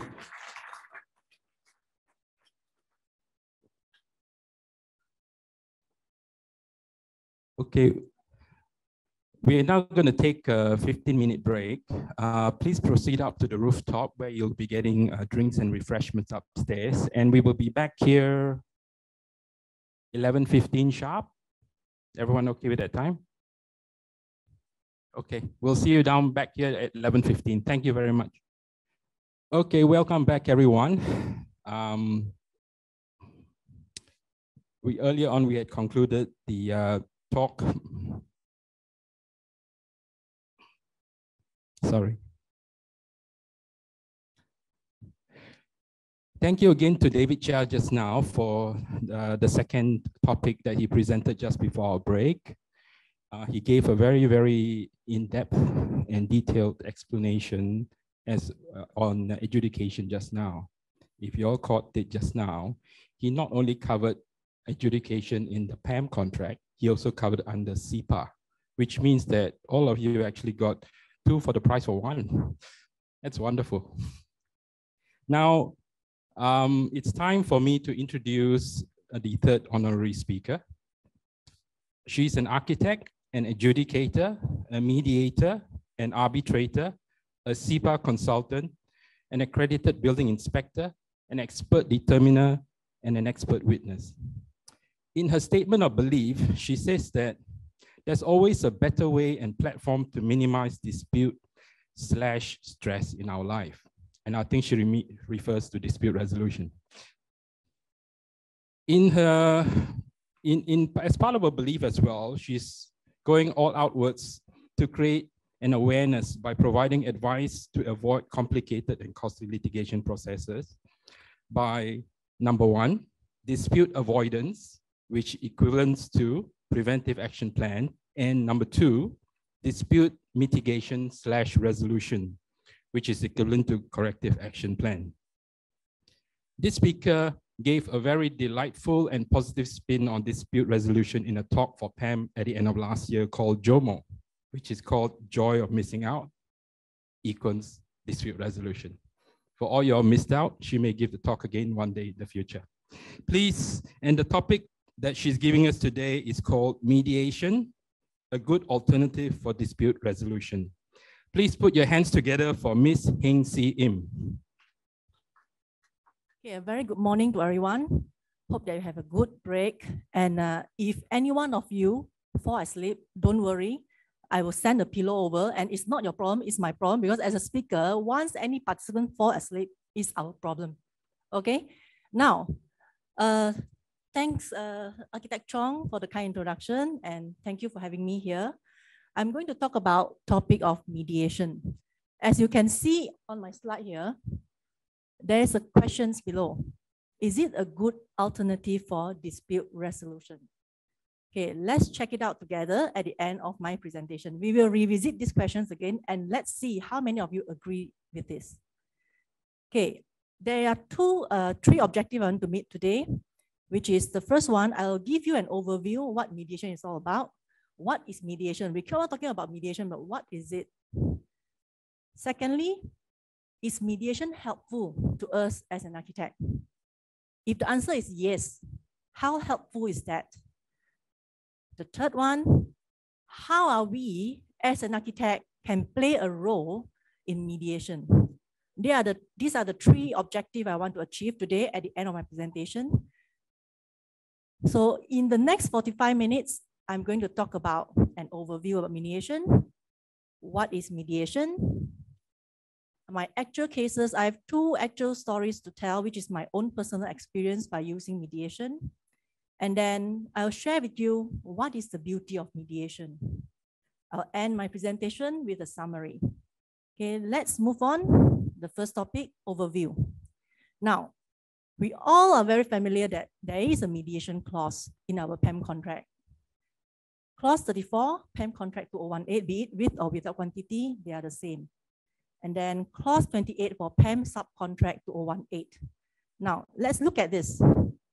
Clause 34.1 for the first sentence. Let me enlarge it so you can see it clearly. Upon the written agreement of both the employer and contractor, the parties may refer any dispute for mediation. Just pause for a while. Can you see the wording? Upon the written agreement. That means there must be an agreement, and that agreement has to be written. Okay? Both employer and contractor. Of course, this is a PAM contract. If let's say the subcontract is contractor and main contractor, subcontractor and main contractor, parties may. May means it's not mandatory. You can opt out for mediation.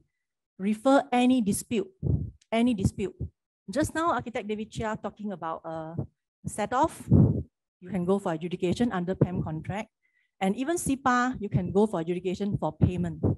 Okay, for mediation, any dispute, that means dispute not involving payment, not involving set-off, perhaps it's some dispute that parties having conflict, a difference in terms of opinion, you can go for mediation.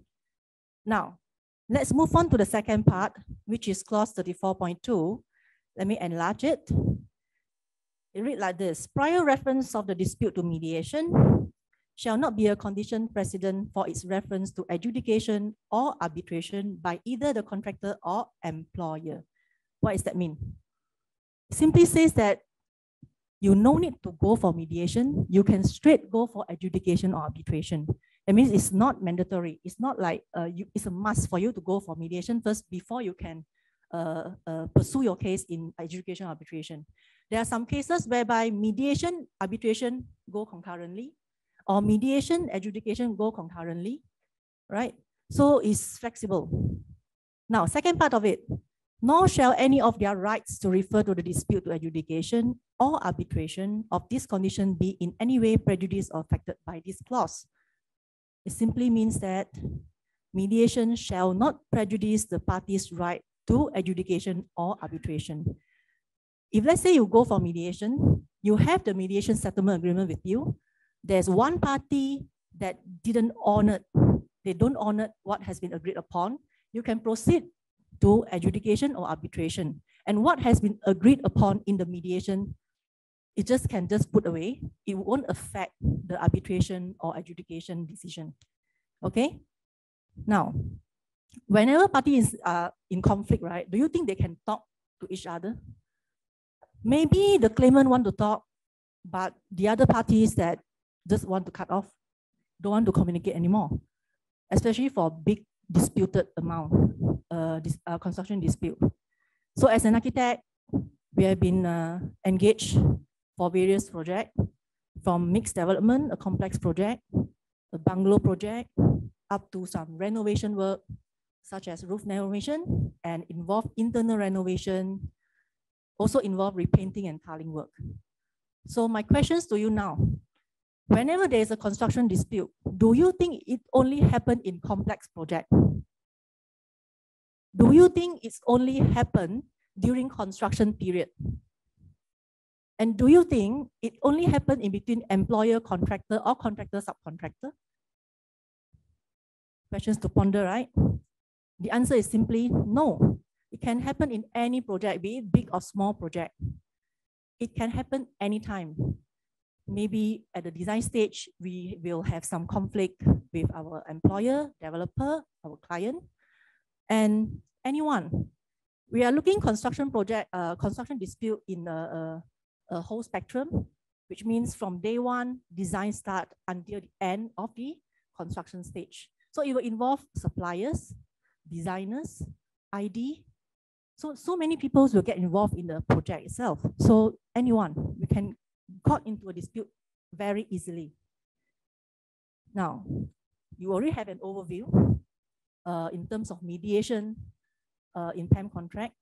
So what is mediation? We keep on talking about mediation. What exactly mediation is? How is it?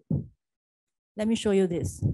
Mediation is a voluntary process which parties in dispute come before a mediator as a communication channel to reach an amicable settlement.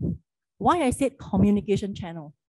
Mediator is there to facilitate, okay? They are not there to help parties to solve dispute. And normally parties won't talk to each other.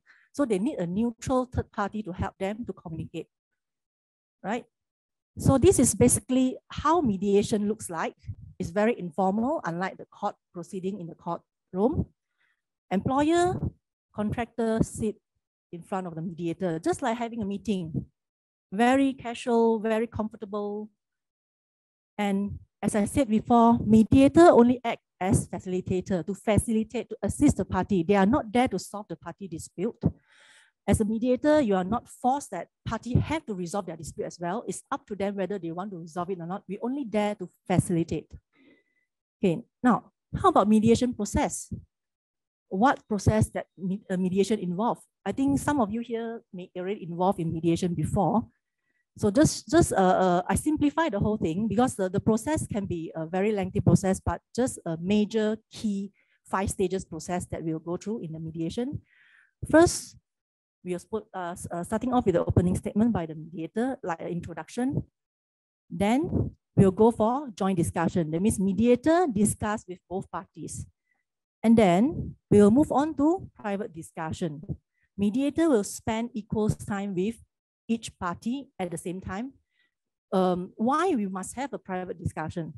There are a lot of time mediation, a lot of parties, they don't talk to each other and they have their own reason why, which they don't want the other parties to know it. But through a mediator can facilitate that and help them to actually vent it out when having a private discussion. Then after the private discussion, we'll go back to joint discussion with the hope that parties will settle the dispute with an amicable settlement. This is a rather simple process, but in actual fact, it can go actually from joint discussion, go to private discussion, then you go back to joint discussion and then private discussion. Yeah, it can go a few rounds, right? So I understand, I think now you have overview what is mediation, how it works, a general idea. Now my questions to you, what is architect's role in mediation? Can we actually play a role or not in the process of mediation? Can we actually wear a mediator hat when resolving our own project construction dispute? So that brings us to another section of my presentation, which I'm going to share with you 2 of my personal story. Because of the time concern, I can only share 2 here. I actually have a lot more that I can discuss with all of you. I will start with a very basic case, which is I'm employed as the architect for this particular project. It's the first project in my own company. So these projects involve neighbors and neighbors dispute. It's a extension renovation job for double-story terrace house in Balik Pulau, Penang. Now, a very minor renovation job. You can see here is the extension of the main door. And then my clients changed the original glass to the brick wall. So this is a close-up view. A very minor project. This is the internal renovation. So we only add up the additional water tapping point.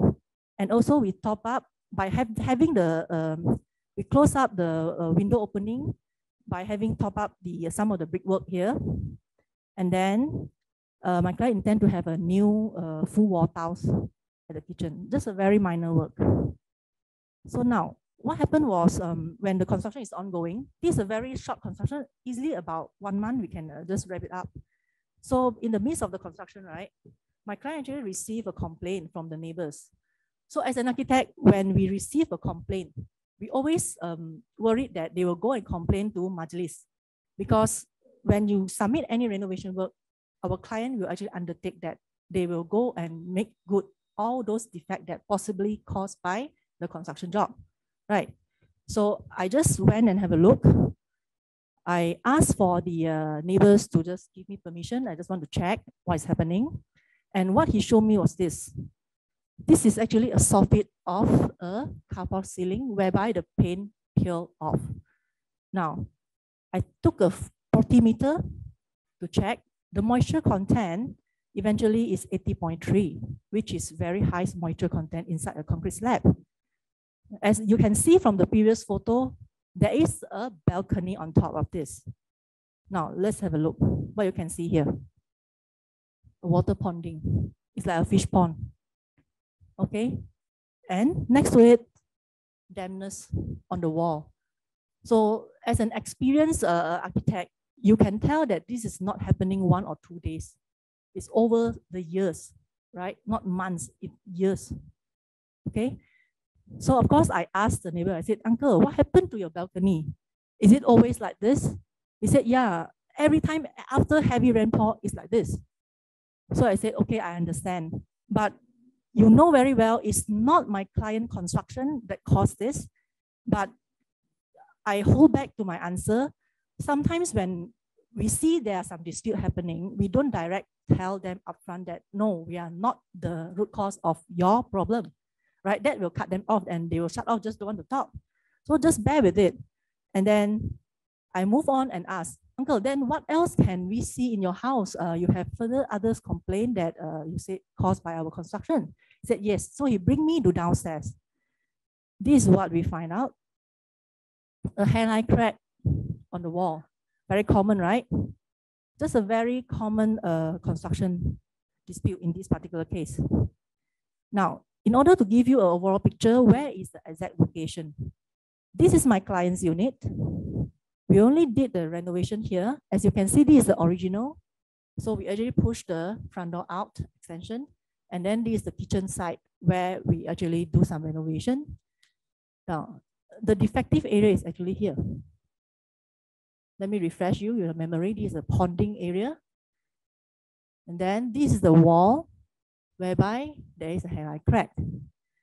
So by looking at all this, I think roughly as an architect, you know what is the root cause and why, and whether my clients is the root cause for all these things has to be responsible for all these things or not. I think you are very clear on it. But anyway, I just want to understand more so that we don't try to annoy the other party. So I explained the situation to the uncle. I said, Uncle, look, this is only our own renovation. These two parts. I invited him, in fact, to go inside the house. So this is the party wall, I said. And your defect is happened here. Now, I said, as an architect, I can tell you honestly that I know what is the root cause. You want to know or not? It's like talking to a layman, you know, you have to bring down yourself to talk to them, to understand. And he's a very nice old man. He said, okay, I just want to know. I thought it's your construction. I said, it's okay. I just explained one by one. I said, balcony water ponding, the root cause. I identified 3 potential root cause. But the first one, defective waterproofing, I think is there. We can see because of defective waterproofing, that's why the paint peel off. Okay. And that's possible because of the gradient problem. The gradient flow is not enough. And even though if the gradient is right, perhaps there is some blockages at the river to downpipe. So I explained one by one to him in a layman term. And he kind of like agreed with me. And I also talked to him and said, just now I heard you say that it happened quite frequently whenever there is a rain downpour. He agreed. So it means we already opt this out already. We are not going to be responsible for this. Okay, this is out. Now, this part, wall plastering. I also explained to him in the layman way what is the root cause of this. But somehow he cannot accept. He keep on saying that because of the vibration caused the hairline crack. So I can't do anything much. I don't want to argue more. So what I can do is just to understand. I said, okay, uncle, I hear you. I understand that. But what is your concern here? He said, I just worry that the wall plastering will actually get worse and worse, and then the wall will collapse. I said, no, it won't happen in that way. So try to explain in a more technical way, and so that he can understand and appreciate more why. Okay, he's still not convinced enough. Never mind. I asked another question. So I said, Uncle, is there anything that we can do so that to let you feel better? Okay. So when this question was asked, he said, yeah. I want somebody to help me to patch up. But it's not patch up that easy, you know. I still need to explain to him. So if let's say we straightforward and go and patch up, and the outcome is not what he wants, he may actually just having another dispute after one dispute, right? So I explained to him, it may not look good. By doing a localized patching up, first we have to cut it localized, and then how are you going to patch up? There will be a painting work involved, and it won't synchronize the whole thing. You will see a lot of patchy things here and there. It will make things worse. Then he keep on thinking, and then after a few days, he come back to my client and said, I think it's okay, I'll take it. I'll just take it. But what he want us to do for him is try to get the contractor to quote him for the balcony waterproofing. He said it's very hard to get contractor to come in to do a minor job like this.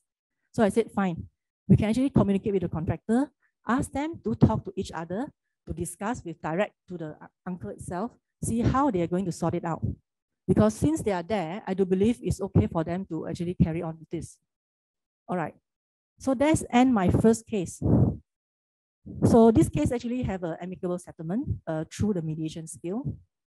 Now, my questions to you, as an architect, can we actually wear a mediator's hat or not? And in what way we can do that? It's actually very simple. I think all of you here already qualified as a mediator. It's just that maybe you're not aware. So what is the mediation skill that I actually practice here? First, I have to build the trust. Mediation is about building trust, rapport, because with my client, I have no problem. But with the other party, which I don't know him, he will be a bit reluctant to listen to me. But how am I going to build the trust? So that take a lot of effort, in fact. So that's why we have to bring ourselves down to talk as a layman, to talk in their language as much as we can, so that we can close the gap. So once you build the trust, it's easy for you to talk, to discuss further. So second thing, active listening. We keep on talking. We hardly just pause and listen and catch the words, right? In mediation, as a mediator, we need to just ask questions and then let parties talk. Once they talk, then your job is as simple as just take the notes, right? You take notes on what they just told you, and end of the day, you just, yeah, I hear you. At least you confirm that you actually hear them. You're not agree to them, you know, I hear you. And then we have to go with the open mind. We always prejudge. We are human. It's very normal. So when you see just now the photos of water ponding, I know every one of you say that definitely it's not my client's fault, right? So that is prejudge. I have the same problem, but don't say it out. Just let it be first, and then we justify after that. Okay, empathy. Empathy means it's not sympathy, you know. You have to put yourself in other people's shoes to feel how they feel. Just like, yeah, I hear you, I understand. So the choice of words is very important in order to have a good mediation settlement. So this is my first story. My second story is a bit interesting in a way that I'm appointed as an expert witness in this particular case to justify, to reassess an EOT assessment, which was done by the other architect. So my client is a contractor. This is a dispute between contractor and developer. It's a hotel project. So contract signed with the original contract sum of 2.14 million. And then VO cost 60K. The revised contract sum is 2.2 million. Amount in dispute is 680K. It's not that much. As for adjudication case, not that much. Arbitration case as well. It's just a small amount of dispute. But what caught you in surprise is EOT was not granted even a single day. Okay? So which caused the liquidated damages about 1.3 million. Now, when I look at it, I was like, okay, I just take it up and see what can I do. This case, as I said, is actually go to court already. And the court have a court mediation. So the judge actually get parties to go for court mediation, and they didn't turn up well. So they go back to the court for a normal court proceeding. So I take all the documents with me. I go back and study. So I only confine my scope to EOT, just reassess the EOT, which was assessed by another architect. So what I find out was my client actually did not comply to condition precedent, like what just now architect David Cheah was talking about in the Eco City case. All the notices was not served, and insufficient information was provided. So how, as an architect, we can assess without all this information being provided? Okay, even the condition precedent is not complied with. So I have no choice. I have to really go back to my client to tell them the truth. I don't want to just quickly do my report and then submit it and then I just live with it. So there's not the right thing to do for me at that moment. So I go back to my client, explain the situation. I said, look, you are not complying the condition precedent of a contract, and there's insufficient information for you to actually put in front of the architect, ask them to assess accordingly. I quote you an example. Inclement weather. A lot of contractors like to use this clause to claim for EOT. But what they submit? Weather chart. Yeah, weather chart. So can that be an evidence for you to assess that, oh yeah, you can get the EOT as what you applied for? No, right? So the architect is doing the right job in this case. So after that, I told my client upfront, I said, now you are paying me as an expert to stand in court. I can tell you that my report is not going to support your case. You are going to lose the case. He was very frustrated, and then he was very angry with me. He said, no, my lawyer said I can win. He just said like that to me. I said, are you sure your lawyer said like that? Can you please ask your lawyer to guarantee? Write a guarantee letter. If let's say you didn't win, you no need to pay them. So he just keep quiet. I said, none of the lawyers will say this, in fact. So, okay, then keep on explaining to him why I said that he will lose the case. So he looked very down. So out of nowhere, I don't know why I have this courage. I actually asked for his concern. I said, actually, what you actually concern the most for this particular case? He said, I worry I have no money to pay for the 1.3 million if let's say I lose the case. Then what else? My whole company, I don't have enough this cash flow. So how am I going to survive? That's why I want to claim back my 680K. And I don't even know they will counterclaim us 1.3 million. Now, I said, if let's say there is a way for us to settle the dispute, what is your main objective now? What you want to achieve at the end of the day? He said, if let's say, according to what you said, I didn't comply to the condition precedent, I don't have enough information. So what is the point I fight to the court? So if let's say you can settle, I can actually get a little bit back, but 1.3 million, how? I'm more worried on 1.3 million. That is what he told me. So I said, okay, now, if there is a way for us to settle, are you willing to try it? He said, okay. Then he asked me, how? I said, go mediation. He immediately banged the table. He said, Miss Heng, are you kidding me? I just came back for court mediation, which is a failure to me, and now you get me back to mediation. He said, the other party won't agree. I said, I understand. Let's try something else that we can do by using mediation skill to help you to resolve your dispute. Do you have any choice? I asked him. You're going to court, you can wait until the court hearing, and then you know already upfront you are going to lose the case. Or you are willing to try something else so that to mitigate, or perhaps there are some good turnout, you won't know. If let's say it's failed, it's just back to square one only, right? You didn't lose anything. Okay, then he listened to me. I asked him for his last offer. If you were to settle this dispute, how much can you offer? What is your last call? You must have a minimum figure for you to go and talk. He said, perhaps I only get back maybe 100K, 300K. Okay, fine. But how about the 1.3 million? If let's say they stand firm, you must pay. What should you do? He just paused a little while. Is there anything that outstanding in that particular project? He said, actually, yes, it's defect. He admit that he haven't done all the rectification work.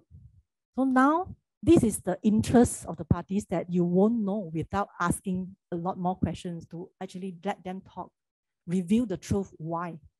Okay, so now I tell him, I will do it informal way of mediation. What I mean informal way is like, I'm not in the position to go and mediate for you. The other party won't agree for mediation. I can assure that. And how am I going to do that?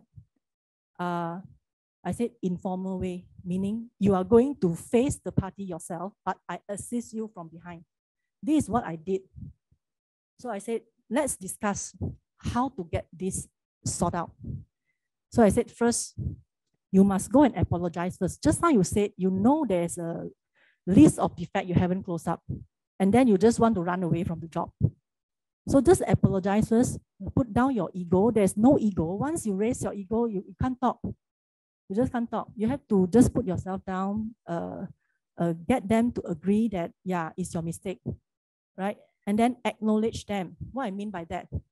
I said, is there anything that the employer did a good things for you throughout the construction period? He said, yes, they are a good paymaster. Just that lately, after some payments has been done, but some certificate issued, but they want to pay me. That's why they hold back 680K. And then they impose 1.3 million. Yeah, acknowledge that. They are not a worse paymaster, they is a good paymaster. And along the way, they actually help you up as well. Now, I also told him that you have to know your position. You have no way out. Go to court. I assure you, you are going to lose your case. And with now, you have to do something to help yourself in order to get out of this dispute. So you have to know your position. Don't go there and don't raise your voice. Don't bang the table. Just talk nicely as gentlemen talk. Now, as just now I asked you, what is your concern? Ask the other party back, what is their concern in this particular dispute? Okay, understand their concern. Lastly, ask, what can you do in order to let them feel better? So these are the few key things that playing around with mediation skill. Of course, there are a lot more, just that I just can cover this much at this particular time. Now, what happened was, this case settled through informal mediation way. Of course, it's not that simple. There's just what I mentioned to you in the last few slides. We have actually gone through a few rounds of discussion and how to strategize it, how to do it so that we can close the case. Now, so they settle it with the employer wants the contractor to rectify all the defects plus extend the defect liability period.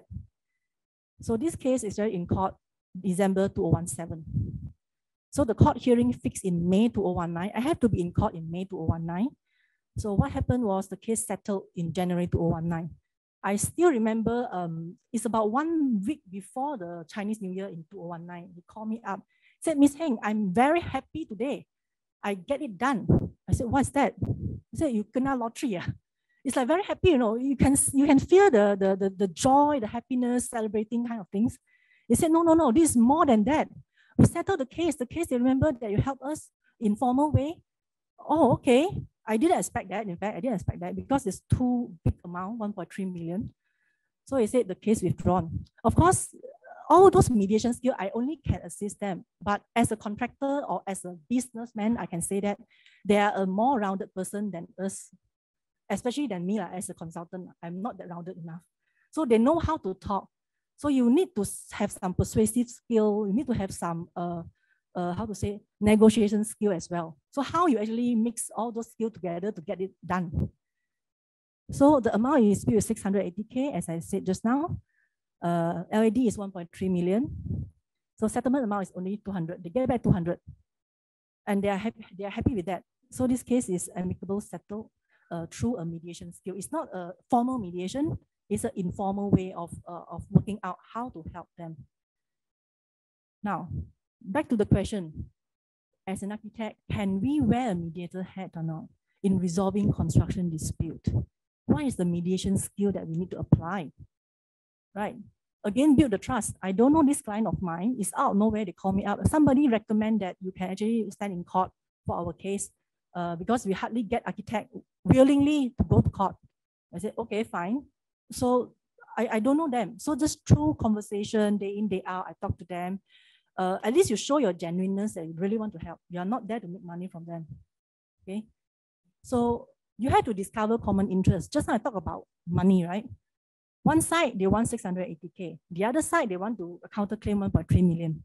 So all because of money. My client want the money because they said they already done the job, but they forgot that there are some rectification job they haven't done, which may need money as well for the other side. So these some common things that we can mark down. When you listen to them, you can mark down all those common things that both parties can actually develop more. How are they going to actually settle it? Then general option. I generate many options for this particular case. I have no intention to have an informal mediation. It's just that happened like clicking my head, like maybe I should help. Because my role is as an expert. I already engaged, I signed my letter of appointment already, in fact. So I'm not supposed to do that. And I have to do that without the lawyer get involved, without the lawyer knowing about this, you know.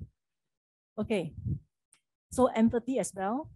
We have to stand at their position to understand why they feel that way and why this happened and how they actually overcome it in terms of emotionally stress, that kind of thing.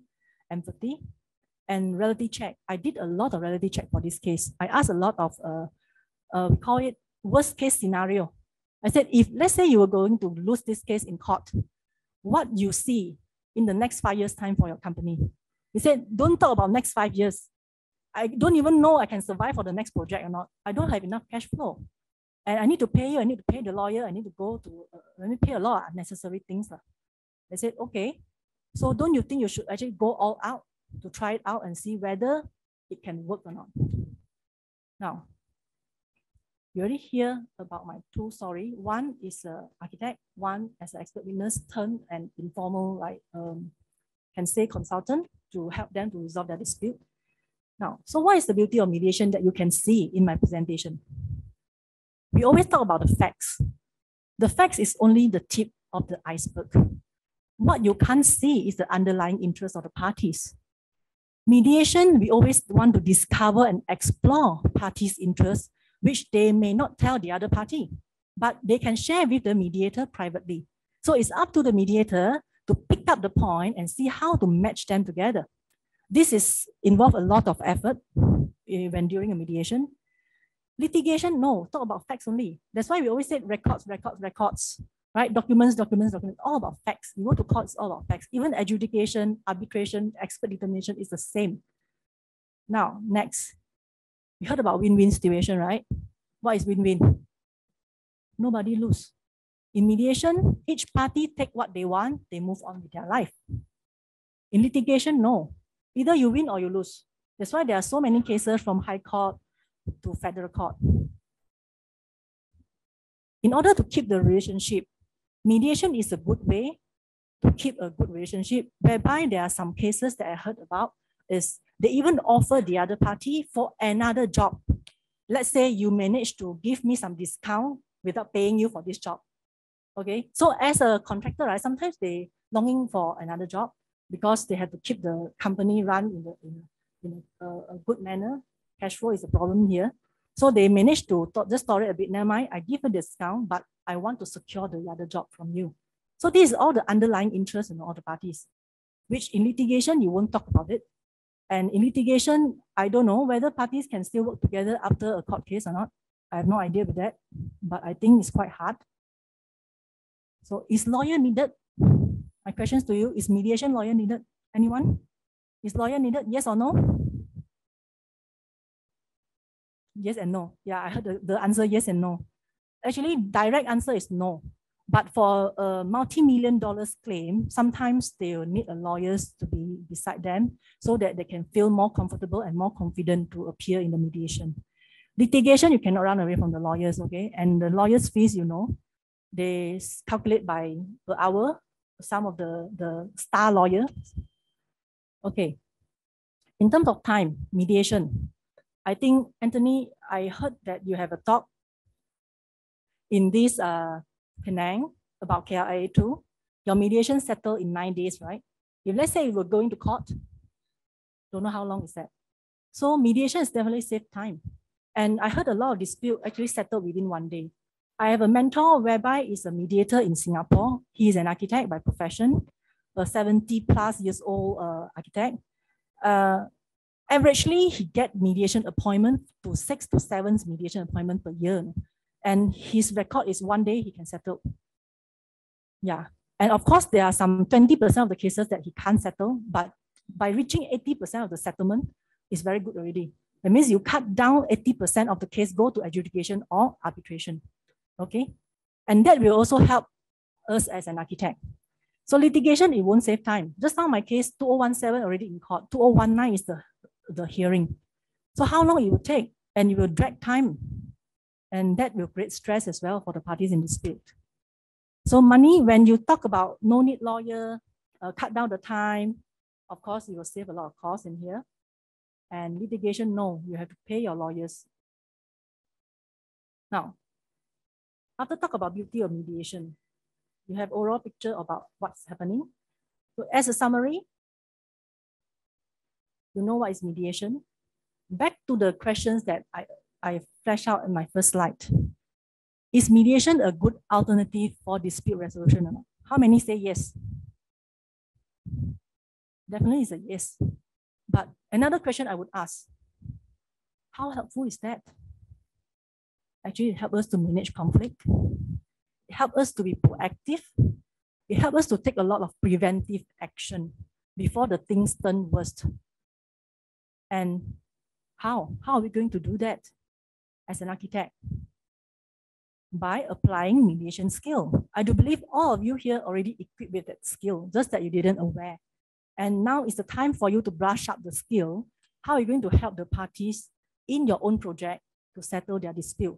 You can always say that, I already done my job as an architect. I already issue my certificate. Client don't want to pay them, it's up to them, it's not my problem.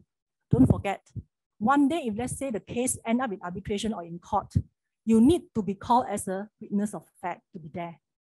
So can you have time to actually sit down with the lawyers to go through all the documents? Can you have time to trash out all the documents, which is maybe many, many years ago? Can you have time actually go to the court? And can you face the stress or not by in front of the lawyer? When you go to court, it's not that simple. The lawyer will take any single opportunity to grill you, okay? So perhaps by that time, you also don't have the memory, what is that project about, right? Because day in, day out, we have too many things ongoing. So always apply mediation skill whenever you sense that there's some dispute that may happen. Now, I have actually 2 books to share with you about mediation. The first one is Mediation Skill and Techniques. This is a very good book, very simple book. It's like reading a storybook. You can actually buy it for 85 ringgit. It's very cheap. And this is a lawyer, is a practicing lawyer. I don't know how old is he now, because I buy this book for quite some time already. So you can read it. You will find very interesting. You'll find a lot of things there. What he mentioned inside the book, you already have it.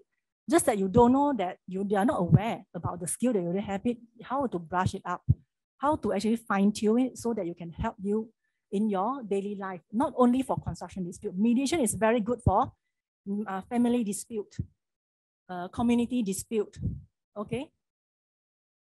Second book, Practice and Procedure of Mediation. This is a bit comprehensive from the first step until the end, how to draft a mediation settlement. This book is cost 350 ringgit. You can get it online as well. So I just can recommend these 2 books for you because I'm having these 2 books and I'm actually referring to them. Now, I want to emphasize again my main message today. Whenever there is a construction dispute, always go for mediation. Don't opt for litigation or maybe adjudication, arbitration, unless you have no choice, okay? Why I said so? According to Abraham Lincoln, a good settlement is better than a good lawsuit. Thank you very much for your time and kind attention.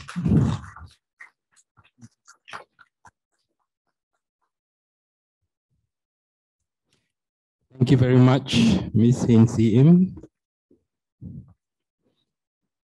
Thank you for sharing with us such personal stories, and I think it was quite delightful to hear her personal stories. In fact, Ms. Heng See Imm also imparted an extra skill to all of us. I'm not sure if you're aware of all this. It's also called the Blue Ocean Strategy. She's actually created jobs out of nowhere, you know, for herself. So that's something else to learn from her. Okay.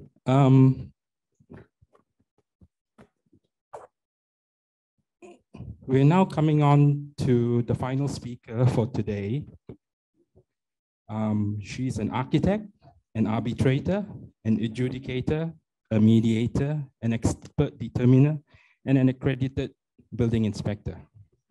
She's an architect for more than 40 years, experienced in the process of design through project implementation and contract administration. She has a track record in residential, commercial, hospitality, and institutional projects with varied forms of contracts. She's also an expert practitioner in the art of ADR. And she's also spoken in PAM about the art of ADR as well at the beginning of this year. The topic for today is called Expert Determination to Avoid Costly Dispute Journeys. Please put your hands together for Ms. Menaha Ramanath.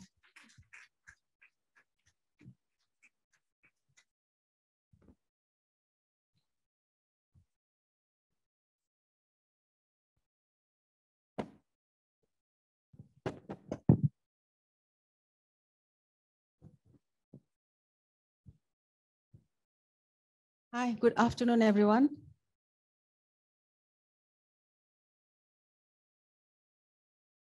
So my session this morning, thank you, Mr. Chong, for introducing me, and for council members and president who came earlier, and also his plan for ADR from 2023 onwards.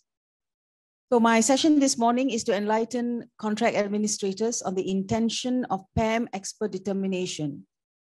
It is a flexible alternative dispute resolution procedure with a decision by an independent third party known as an expert.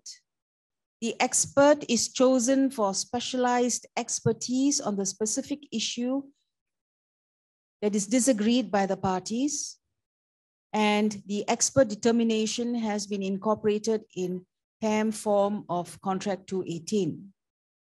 I'm referring only to PAM expert determination in relation to the PAM form of Contract 218.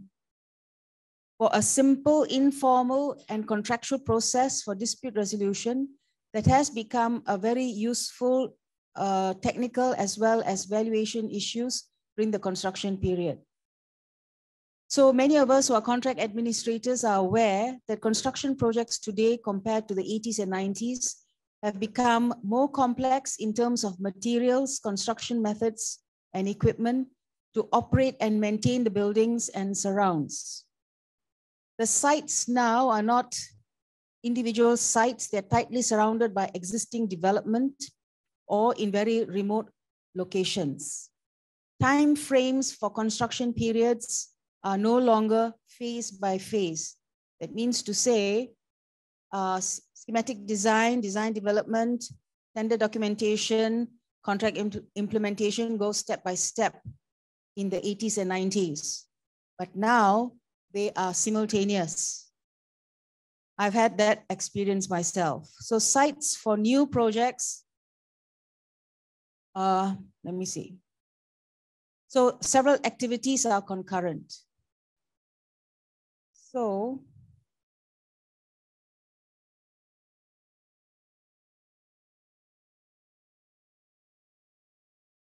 what do I press?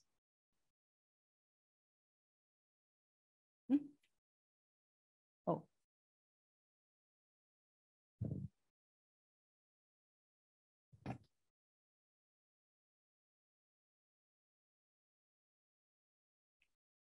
Expert determination is not governed by legislation or procedural rules, except rules agreed between the parties to suit the circumstance and the choice and type of disputes to be referred to an expert. And this is to marshal an agreeable solution.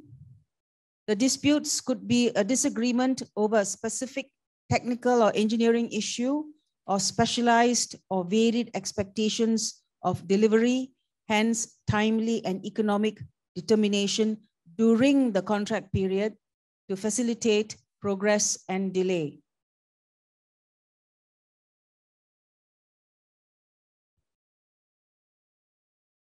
So in the PAM form of contract, clause 35.1, it says disputes on all matters. And as explained earlier, expert determination shall not prejudice the parties' rights to adjudication or arbitration. For everyone to be aware, PAM has got PAM arbitration rules, PAM mediation rules, PAM adjudication rules, and PAM expert determination rules. And as far as the fees for the PAM architects who are appointed, it comes under the Competitions Act. So what PAM has got is guidelines. So it's for whoever needs their expertise to talk to them. If you study the expert determination rules, first you have, if you come to a disagreement, you have to come to an agreement to do expert determination within 28 days. If you can't agree, then you agree on an expert. You have to prepare a memorandum and apply to the president of PAM to appoint an expert. If you read the rules, it adds up to about 100 and, let me see, about 142 days to 147 days. So if you want to reduce that time, you can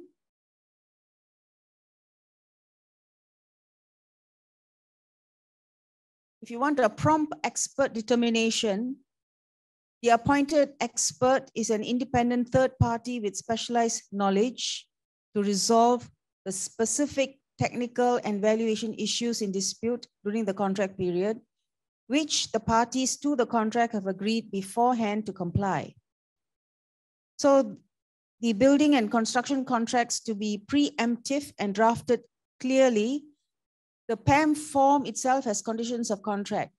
But as you're aware, in the upfront document of the contract, you can then, if it's a very complex project, you can actually prescribe the issues the expert has authority to determine. The expert is given complete documents and submissions from both parties for detailed study and issuance of expert determination, which is final and binding.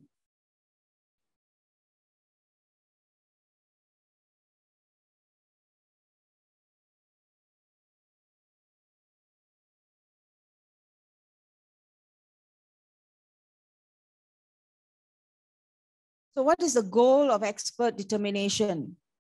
To provide an early resolution for the parties who have contractually agreed to participate toward a voluntary, consensual, and timely agreement to rely on an expert determination, as opposed to having a dispute escalate to litigation for court judgment or arbitration at the end of the construction period, causing animosity and delay to the performance and closure of the contract. What that means is, if there's a problem, you see it, you want to solve it at the bud of it and not wait until everybody stops talking and then looking for other ways for ADR.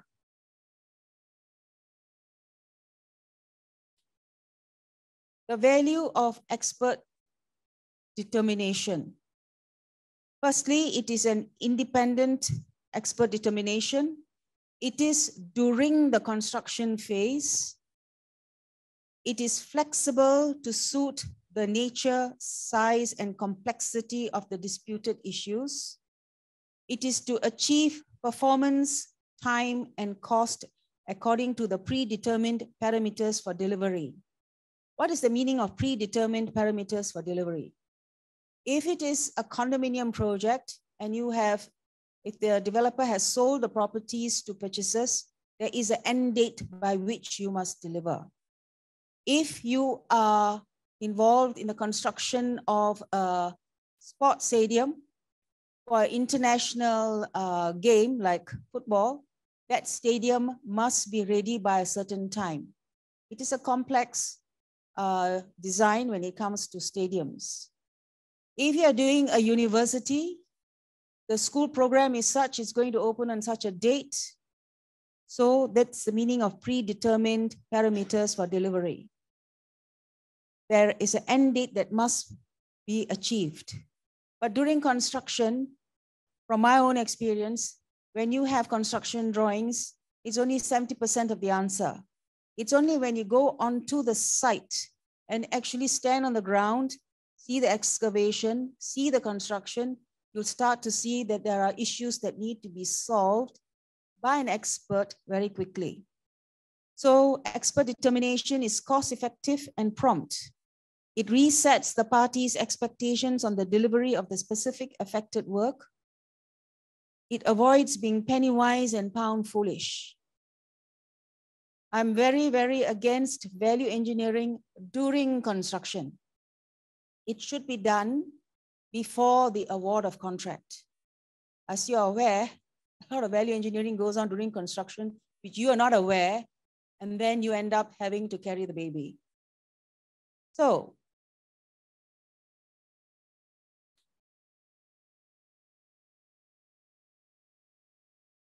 who is the expert. Looks like the PDF is a bit different from my sheet. Some words are missing. Aptitude of the expert determinator has to be confidential, impartial, independent, have integrity, high standard of technical knowledge, objective, professional expertise in the specialist area, and must be a professional in that area.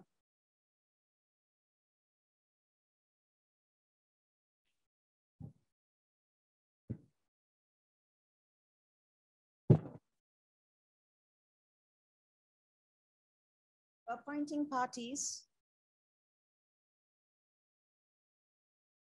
must have equality and cooperation of the parties.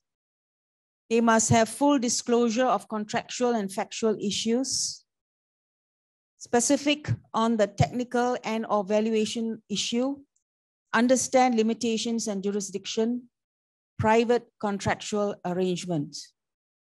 What does this mean? Because some of us are aware that it's now a design and build situation.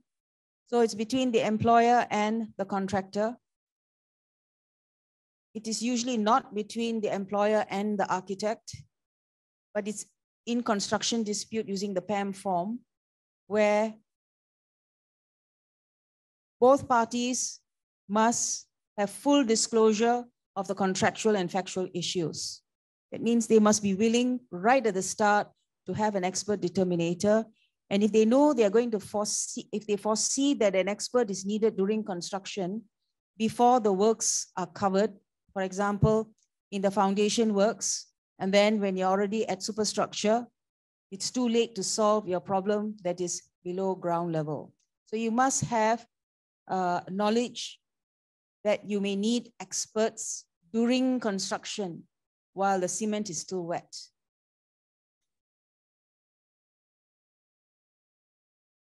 Construction issues referred for expert determination. Some of us are accredited architects with Architect Center. So we have seen some of these things on the ground. And from that experience, I'm making this list of technical issues for determination by an expert. Defects mitigation to achieve performance and quality standards. Sometimes it's in the assembly of the components. Feasible construction methods for efficiency, speed, and safety. That could be expertise in the type of formwork you use. Preliminaries, provisions for sufficient manpower, safety, and site. If you are in an urban site with another tall building beside, how do you then prop the boundary of your basement wall while you're doing concreting?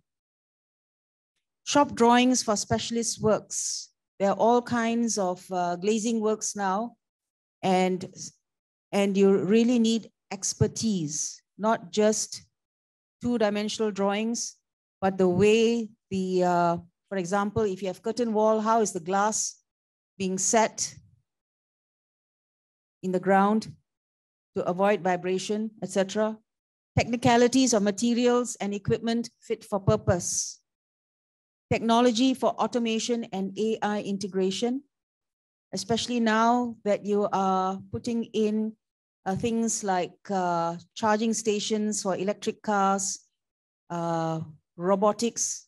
I've seen a session on robots doing inspection and sending videos back to the HQ. Now you can even use drones for site inspection. Value engineering during construction, varied geotechnical soil conditions. These are just some examples.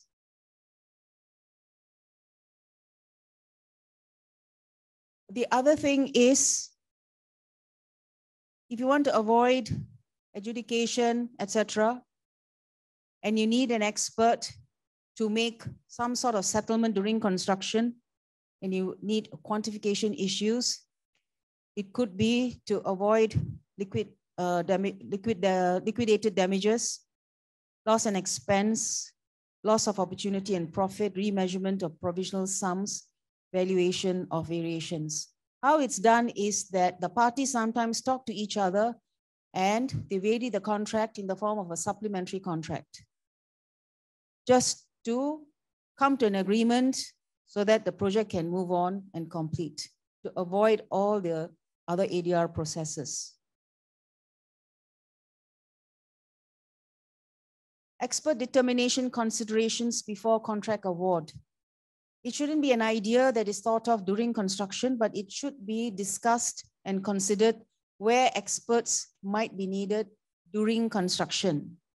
Requirements, issues, protocol for an expert to prepare an expert determination are predetermined before the award of the building or construction contract. The need for an expert is based on the nature, complexity, and scope of the project.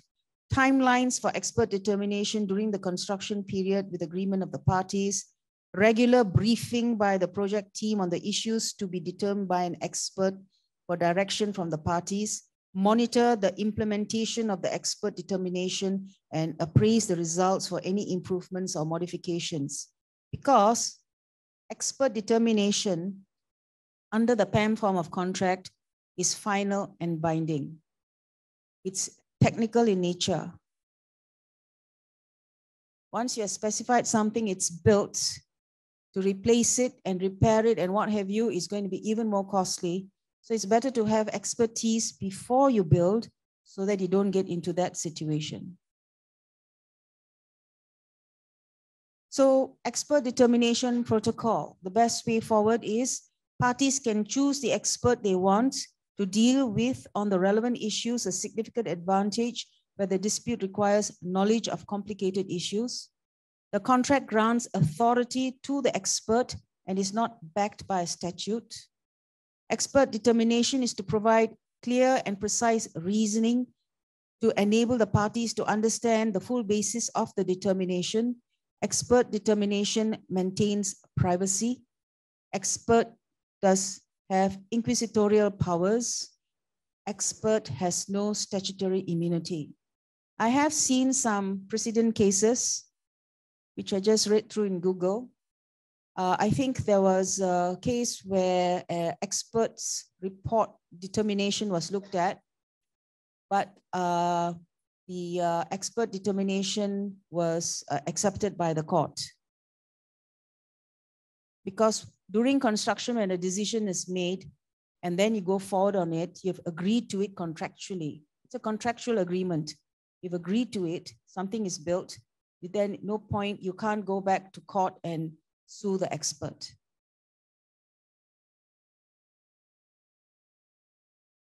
Based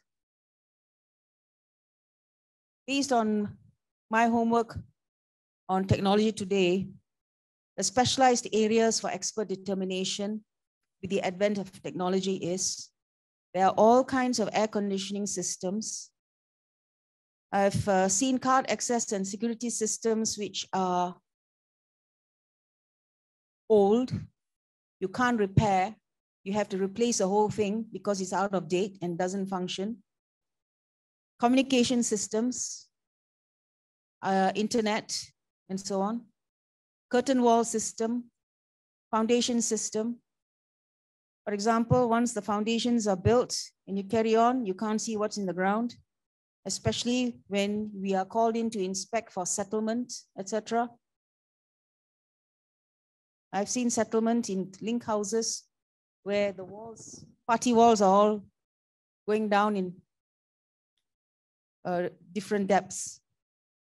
Precast panel system, big pieces of panel system, covered system, have to be watertight, rainwater harvesting system, recycled fluids, materials, and equipment, especially now when we're going for GBI ratings. Reduce energy consumption. Surface water drainage system. A lot of times, surface water drainage system has not been built efficiently. They are undersized. I think some of you may have heard that buildings are being built plot ratio of 1:10 in an area where originally it's supposed to be 1:3. The infrastructure is only designed for plot ratio of 1:3, and then your drains are all flooded. Floods into your building. Can't just blame the rain all the time. Water supply, distribution pipe. There are all kinds of pipes. Is it for washing? Is it for food? Is it for a factory that is doing food production? You need an expert on the quality of water and what kind of pipes. I put in verandal truss or cantilever beam. This is something that is decided right in the beginning when you are, before even starting structural works. So those are just some ideas I put down. So Albert Einstein said, great spirits have always encountered violent opposition from mediocre minds. Why I say that is that we are all architects. Many times when we advise our clients, they're not listening. They're only looking at the bottom line, dollars and cents. So it's very important that if we have done our homework and we are giving good advice, please put it in writing so that when anything happens in future, if they want to put the blame on you, you just take this letter and put it in front of them, you are safe. Why I'm also putting this is because when we are doing designs, we are doing a lot of homework to prepare the client brief, project brief. And we are talking to people who think they know all the answers after traveling here and there. They want this, want that. But mediocre minds means they only have general knowledge. They don't have the in-depth knowledge, especially when you need to have proper specifications to make things watertight for air conditioning systems to work to the right levels. And here, when they talk about air conditioning, they're only talking about cooling air. But now that the COVID-19 has come, you can see that air conditioning should be pollution-free, must be able to kill viruses, temperature control, and humidity control. So that's why I'm saying that we have taken even longer than doctors to become registered architects. And we have to have so many years of internship and training to become architects. And then we are talking to people who have not had our training, but want to tell us how things should be done. So that's why Albert Einstein, nobody listened to him in the beginning, but in the end, his law applies to our construction. Thank you.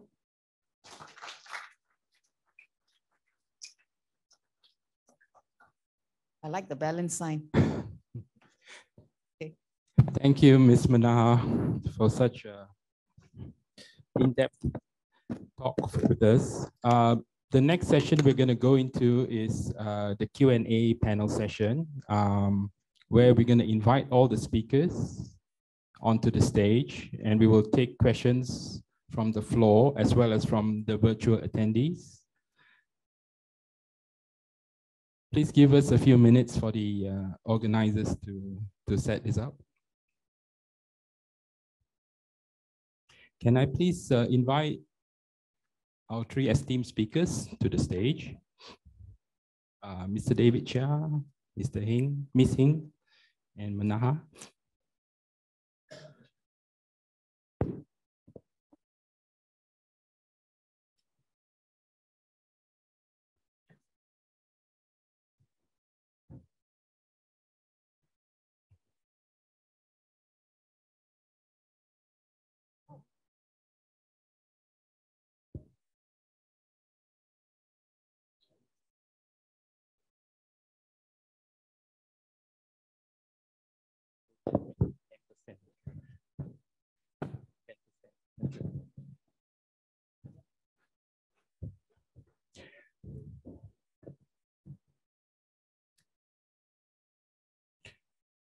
Okay, there's been quite a few questions in the virtual Q&A box.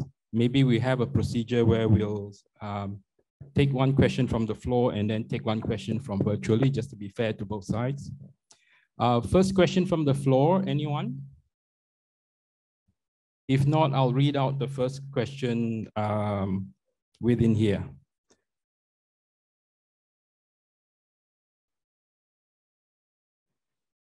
Well, the first question is about the sign-out code, so I'll leave that to the organizers to answer that. The next relevant question is, under the new PAM form of contract 2018, is the SO still legally implemented / stated under the construction period? I'm not sure if it's relevant to ADR. What's the question again? Under the new PAM form of contract, is the SO still legally implemented, stated under the construction period?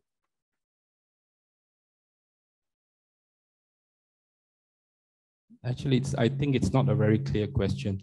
Whoever wrote this virtually, maybe you want to clarify a bit more. What do you mean specifically by this? I can add something there. PAM form of contract says the architect, but there are many parties who engaged non-architects as the SO. They slash out the word architect, and then they put in the preambles that the architect refers to an SO who is a non-architect.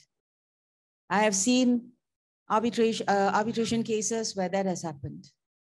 But the architect is put on one side, not much to say. So I think that's why that question came. Thank you, Menaha. Any questions from the floor? We'll take one from the floor now. This gentleman in blue first. Yeah. Okay. Thank you, Mr. Chairman. Menaha, you give an interesting quote from Einstein, but I'm more touched with your statement about we are trained much longer than even doctors to be architects.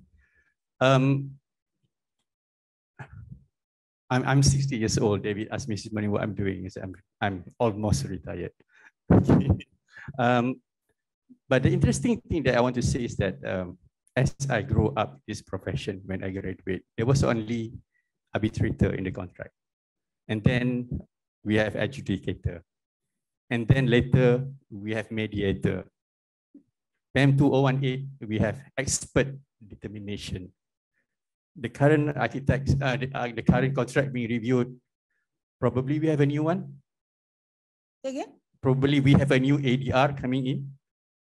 Because over the years, we seem to be getting more and more term for people who actually do these alternative dispute resolutions in our contract. Okay, the point that I want to make is that why are we as an architect in our own contract appear to be giving away our rights, things that our client, our contractors have respected us all along. Whether we are mediator or expert determinator or adjudicator, they have always referred to us first. Okay, but it seems now that you have to wear another hat. You have to wear the mediator hat to judge on something. You have to wear the adjudicator hat to wear to make decision on something. My worry is that we ourselves are giving away that right that we used to have by creating more and more terminologies, more and more create posts, new posts to the contract resolution. But because from my experience, I think 80% of disputes is ego. Mims agrees with me. It's all about ego.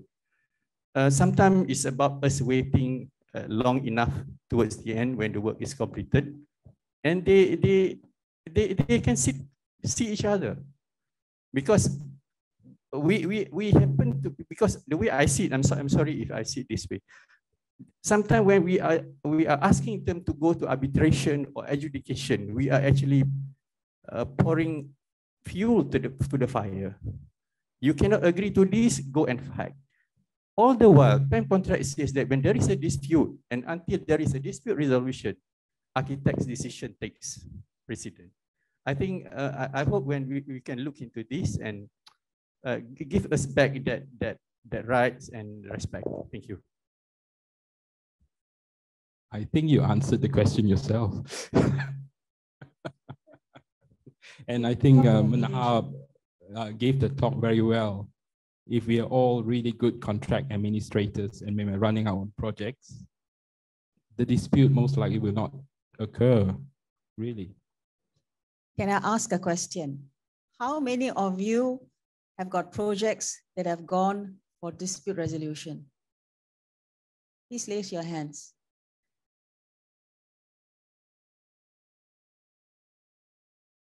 Yeah, everything.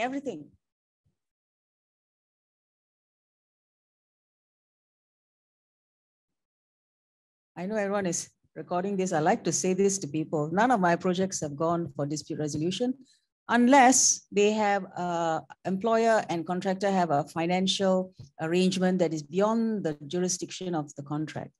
Why I'm saying this is that's why I talked about expert determination. As Architect Heng also mentioned, you have mediation skills. If you get the trust of the parties during construction, then you avoid all these disputes. But to take your point about why we're having so many words and so on, last time, come from a time when buildings were only 20 stories high. And you have a plot of land and you have a building, straightforward, nothing to dispute about. But now, our construction methods, our projects have all become very complex. But if you use skills as mentioned by Architect Heng on mediation, and get things sorted out during construction or before construction. Don't wait until the last minute. Then you end up with this sort of situation of ADR. Thank you, Menaha. I'm gonna ask the next question from the virtual, and I think this is probably something David Cheah can help us to answer. Can a contractor challenge every provision for set off? Would the PAM contract clause 30.4 be meaningless or broken if the contractor challenges every provision for set off? Under the contract, it is the contractor's right to do so. Yeah, if he disputes it, definitely you have to go for adjudication. That's it. Yeah, it's his right, his contractual right. You can't remove that from him. Even though he might be difficult or whatever it is, he has, grounds or grievances that somebody has to determine or decide that. So he says, it's not fair. I need someone, a third party to come in and resolve this. Fine, that's his right. So you have no choice. It's in the contract. So you have to follow your contract, whether you like it or not. You might think that, well, the contractor is being unreasonable, but that's his right, right? So you can't take it away from him. Even though you think, wow, everything you're challenging, that's his right. That's what it says under the contract. So you have no option. Just go for adjudication. That's fine. Yeah. Thank you. Any questions from the floor? That gentleman in the middle.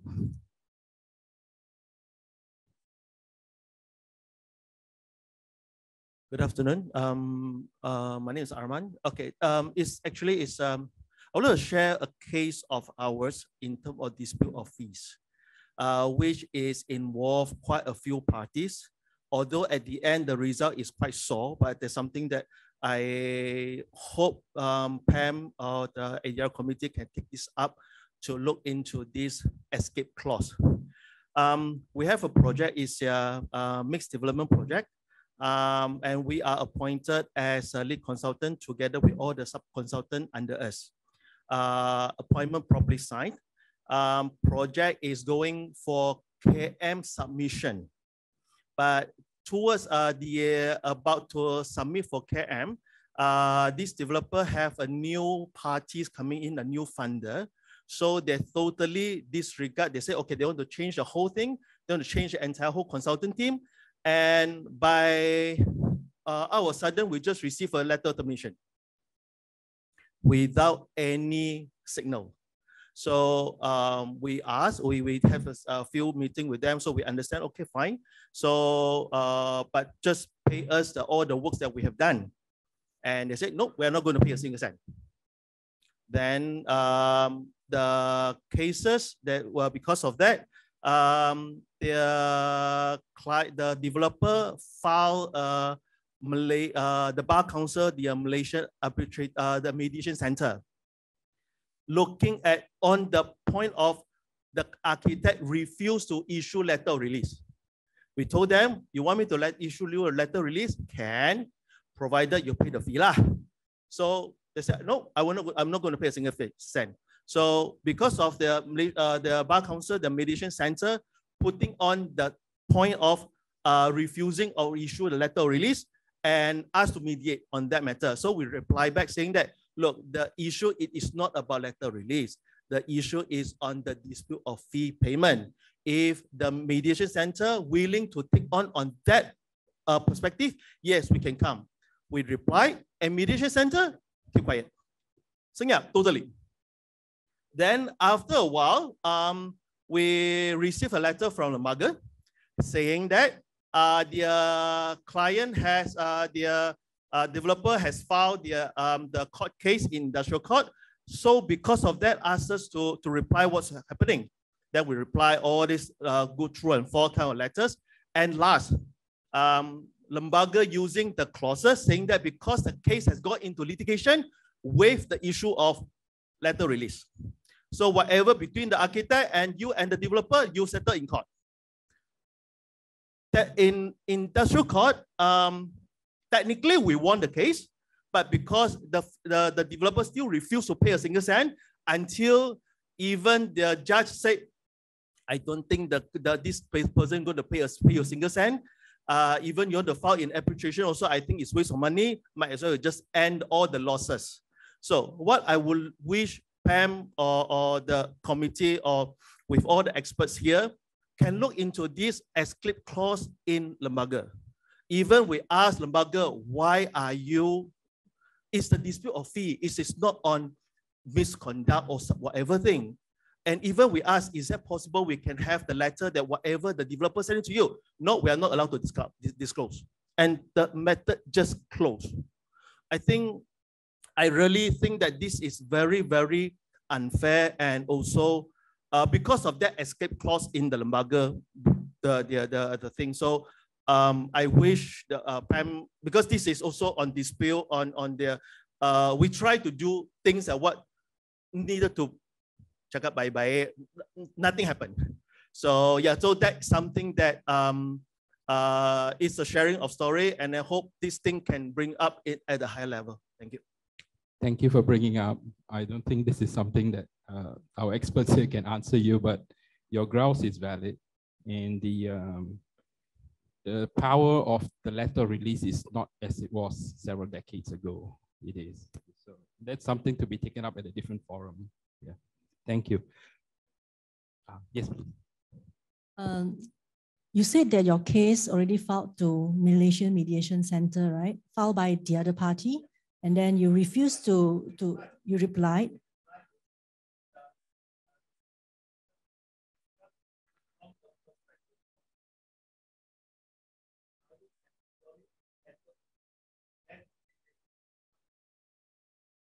Okay, what I'm trying to see things from another angles is, why not just take up first?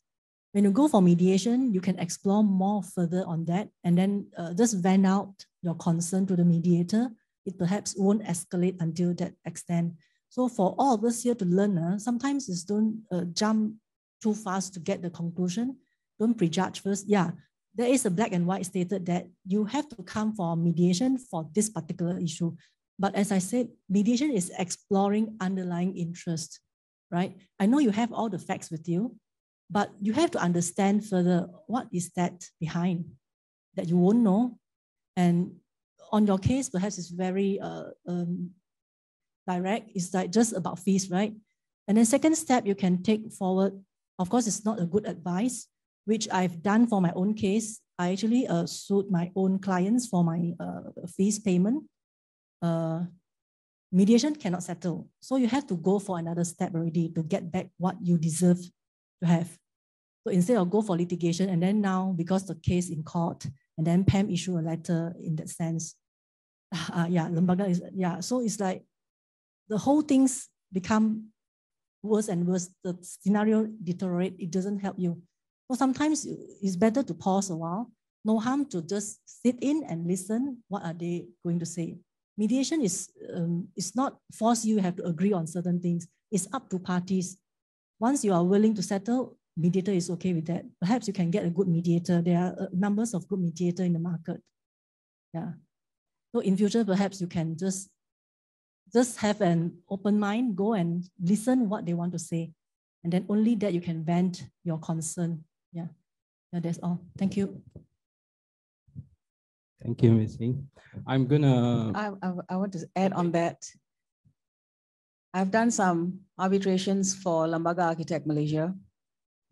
So the first thing that all architects must do, please read your Architects Act thoroughly.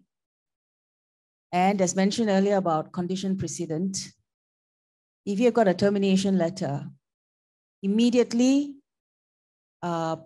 prepare your invoices and bills and the total amount owed to you. Write to Lembaga to appoint an arbitrator. And then there is a procedure that Lembaga will do for you to, for that matter to go into arbitration. Why I say that is that if you don't follow the condition precedent, once you're terminated, there's 60 days that you're still responsible for the project. Another 60 days. So that if your project, if you are terminated while the project is under construction, for example, can't afford to have a project not without an architect. So please read your Architects Act thoroughly. There is condition precedent that you must write to Lembaga Architect. Then only Lembaga Architect can take action. But if you go a meandering way elsewhere, then Lembaga has got nothing else to say except to say, carry on. So the letter of release will then be given, but it's gone into arbitration, and then the arbitrator has to make a decision, and that becomes final and binding.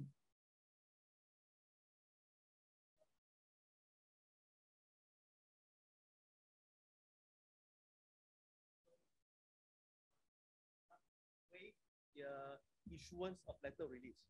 That's correct. Yeah. So as soon as you're terminated, you should immediately write to Lembaga Architect. We did. Or before the litigation? Yes. Oh, so never mind. That's your story. Yeah. I'm just saying that that's what the Architects Act is saying. Okay. Thank you. Thank you. I'm going to read the next question from the virtual chat box. It's an interesting question. It's asking for the 2018 contract under valuation. Is it normal practice for the architect just to accept the QS valuation? I think they're referring to certificate of payment. Who would like to give some valuable advice on this? I think this, again, what is the architect's role? What is the QS's role? You still have responsibility over the valuation, yeah? Payment certification valuation. So you cannot just accept. I think in our modern practice is that we accept whatever the QS says, yeah? He says X amount, you just sign and agree, yeah? That's how it is, yeah? I'm telling you, okay? By right, you should be looking at what has been valued by the QS and whether you agree or disagree. We disagree, you tell the QS, I want this change. That should be the way. But unfortunately, the way we operate nowadays, all of you just 100%, yeah, accept it wholeheartedly without asking questions. Easier, faster, isn't it? I mean, that's the reality of it. But that should not be the way. If you don't like something, something's not done, you go to site, you can ask for that item to be omitted, right? Or you say, how can you value such a item, such a big amount when, you know, I clearly can see that it's not done, right? It's all an estimate. That's how they do it anyway, right? So they're estimating as well. But if you yourself know for a fact, then you should tell the QS, reduce this amount. That's the proper way of doing it, right? That's how you certify payment, but we don't do that. So sometimes the problem comes when you over certify something. That's when the problem happens. When you know the contractor is going to do something. For example, you're going to terminate the contractor, or you know that the contractor is going to run away, then you have a problem to justify to your client why you have over-certified. That is a problem as well. So you have to, you can't just automatically assume. Yeah? So that responsibility still comes back to you, right? So irrespective that the QS is actually named in the contract, both the architect and the quantity surveyor also holds liabilities in that respect. In conclusion, that's what David is saying. Okay, can I take one question from the floor? Anyone? Otherwise, I'll go back to the chat box again. I think this one is probably for you, Ms. Hing.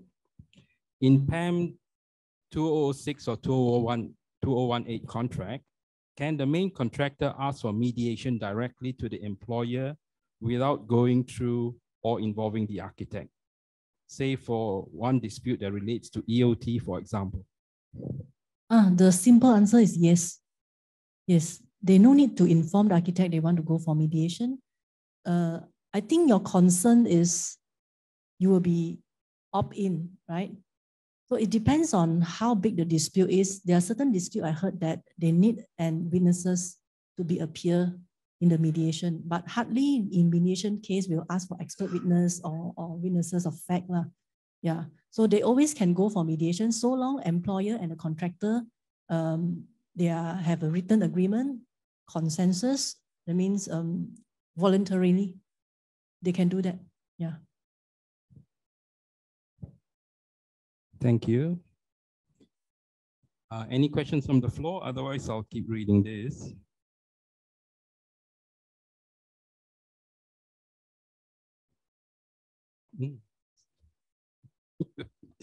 Okay, this is a question on arbitration. Is PAM arbitration an institutional administered arbitration of which PAM has a rule where money is collected from the public as administrative fee, an arbitration agreement set within its standard form of building contract that members don't really question, as it is often regarded as midnight clauses and the existence of the panel list of arbitrators? It's a long question. I think the first line is PAM arbitration an institutionally administered arbitration in which PAM has a rule where money is collected from the public as administrative fee. Maybe it's making a comparison with it versus AIAC, which is government funded. Both David and I are on the arbitration panel in the AIAC. Okay, the question is it whether it is institution? Probably need to explain the difference between PAM formation of arbitration versus AIACs, which is government funded, right? I think that's probably the real question. As far as PAM arbitration is concerned, it arises from clause 37 of the PAM form of contract 2018, or whichever clauses in the previous years. And that means the parties have agreed to arbitration, which says that if they cannot decide on an arbitrator, they will then apply to the president of PAM to appoint an arbitrator. And once the arbitrator is appointed, PAM has no further involvement other than holding the security deposit to be paid by the disputing parties as directed by the arbitrator. And that depends on the nature of the dispute and the amount of the dispute. AIAC is institution, what's the word they used? AIAC is government funded?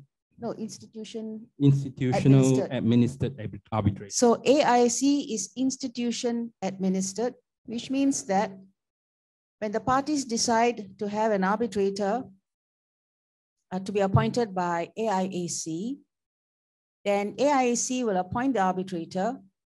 There's a fixed scale, and the parties are asked to pay the amount of the fees that is based on the dispute value, and the parties must share the cost and pay. If one party doesn't pay, then the first party has to pay everything, and then only the arbitration can proceed.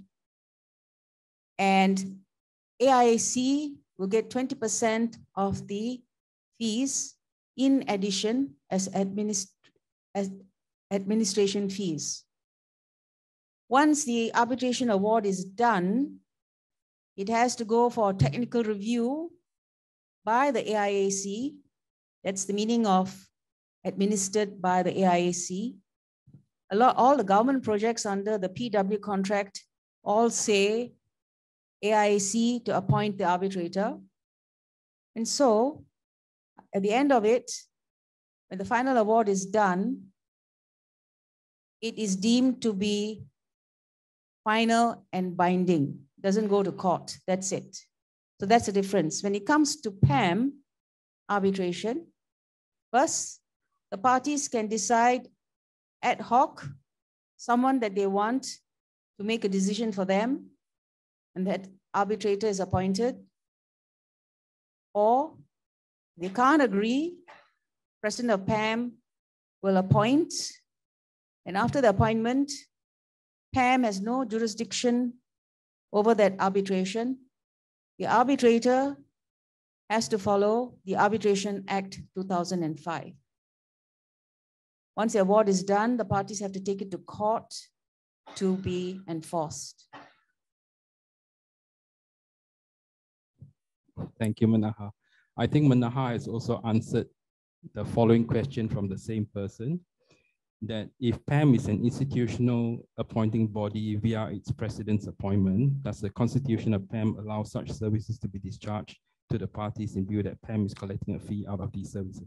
I think you've answered that too.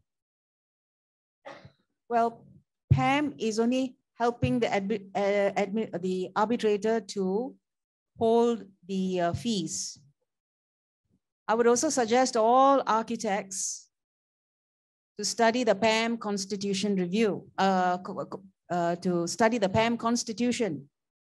Because I was also Constitution Review Chairman for 2 years. I've read it back to front to back many times. The objectives of what is the PAM Constitution is right there in the front. It's to serve the members and to serve the community. When it comes to arbitration, it's strictly between the two parties. They can ask anybody to appoint the arbitrator under the PAM form. But if they choose to ask the president of PAM, then that's all the president of PAM does, nothing to do with the constitution or the 2,000 members of PAM. It's a separate affair. So PAM is holding the money for the parties, that's all. And it is dispersed only when the arbitrator gives a direction. Okay, the other line of questions from the same person is also talking about institutional agreement, institutional form from PAM. So I think it pretty much answers all of that. The next question is on adjudication. Note, I think it's from David's talk. Note taken that the provision of PAM adjudication clause is just a toothless tiger, as per David Cheah's explanation. Why must this clause be retained in the 2018 edition when CIPA is already a mandatory statutory adjudication? Would it be utterly confusing when either party may opt for CIPA in lieu of PAM adjudication? Okay, I think you have to look at the history of this adjudication clause. Perhaps it was there for in 2006. It was a new thing that the drafters put in. Again, maybe it could be to assist. At that time, there was no differentiation. If you look at CIPA, you can't adjudicate bungalows. Yeah, you can't.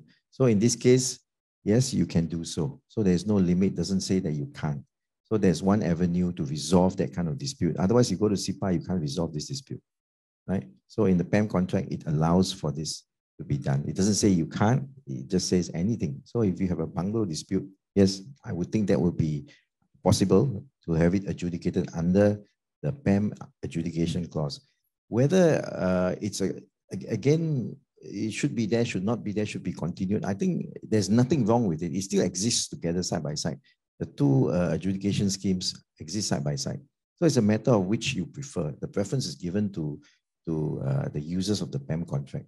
If they feel that, like, again, the other thing is fees, architect's fees. If they feel that, well, if I can get somebody in PAM to adjudicate my fee dispute with the client, so be it. I think, you know, the architect will be more familiar back to the purpose. So it's there. It's whether you want to choose to avail yourself to that particular clause or not. If you feel that, yes, you know, again, who are your advisors? If the lawyers, you listen to your lawyers, the lawyers tell you this, then you follow your lawyers, that's fine as well. So at the end of the day, it's your rights. What is it that you can, your remedies, whichever, you know, whether it's under the PAM adjudication clause or SIPA, whichever rights remedies you choose, and then you just use whatever method that you feel that you're more comfortable with, or whatever you've been advised to do. I think that's all, you know, it's there for you. So you decide. I think that's what the contract drafters wanted that way. Yeah, they've given you flexibility, just apply that. Okay.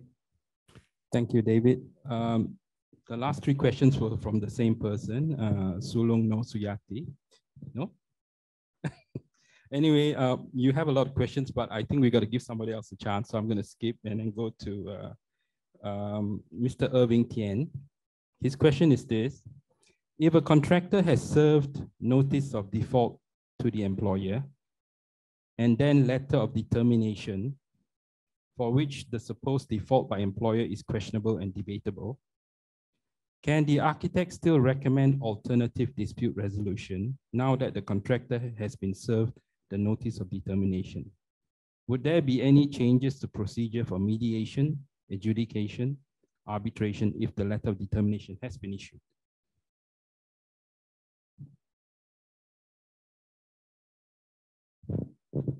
I think for this case, the best is go for mediation first. Nothing much you can do. Just see what is the underlying interest of both parties. Only then you will see what's next. Before you jump the gun to straightforward go for maybe litigation or arbitration, perhaps it doesn't work out. You may not have enough sufficient evidence to support your case, right? So I will suggest a mediation. So it won't affect in that sense that in the circumstances that the questions that come in, still can go for mediation. It can happen concurrently even though the notice of determination has been issued. Yeah, right? yeah, can. Okay, hope that answers the question. The next question is from Ho Jia Lit. And the question says, architects should get a written feedback from respective consultants. Example, engineers to state that their scope of works as valued by QS are acceptable before architects certify payment. That's why I think he was answering the other question earlier. But still, I think David has answered that question quite correctly, that architects are responsible, irrespective of the QS has done the certification. Okay. Do we have any more questions? Yes, the gentleman at the back there.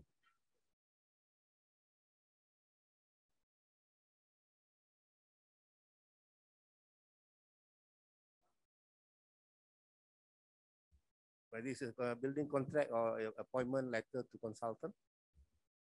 In our agreement, there is a clause for dispute resolution. There's arbitration clause. Can we skip that and go to SIPA instead? Okay, now you are talking about the agreement in between architect and employer. Building contract. Okay, I'll just tackle the issue of architect and employer. If let's say you drafted a clause in such a way that arbitration is mandatory, whenever there's a dispute, you cannot go for anything else, go for arbitration. Yeah. So if let's say you back to PAM contract, just now we have shared, you can actually go for various concurrently. So you have to go back and read the contract, how it has been drafted. So it's good that to have an ADR clause inside our letter of appointment, right, as a terms of appointment, but you have to draft it very carefully so that you have a flexibility there. Yeah. I hope I answer your questions.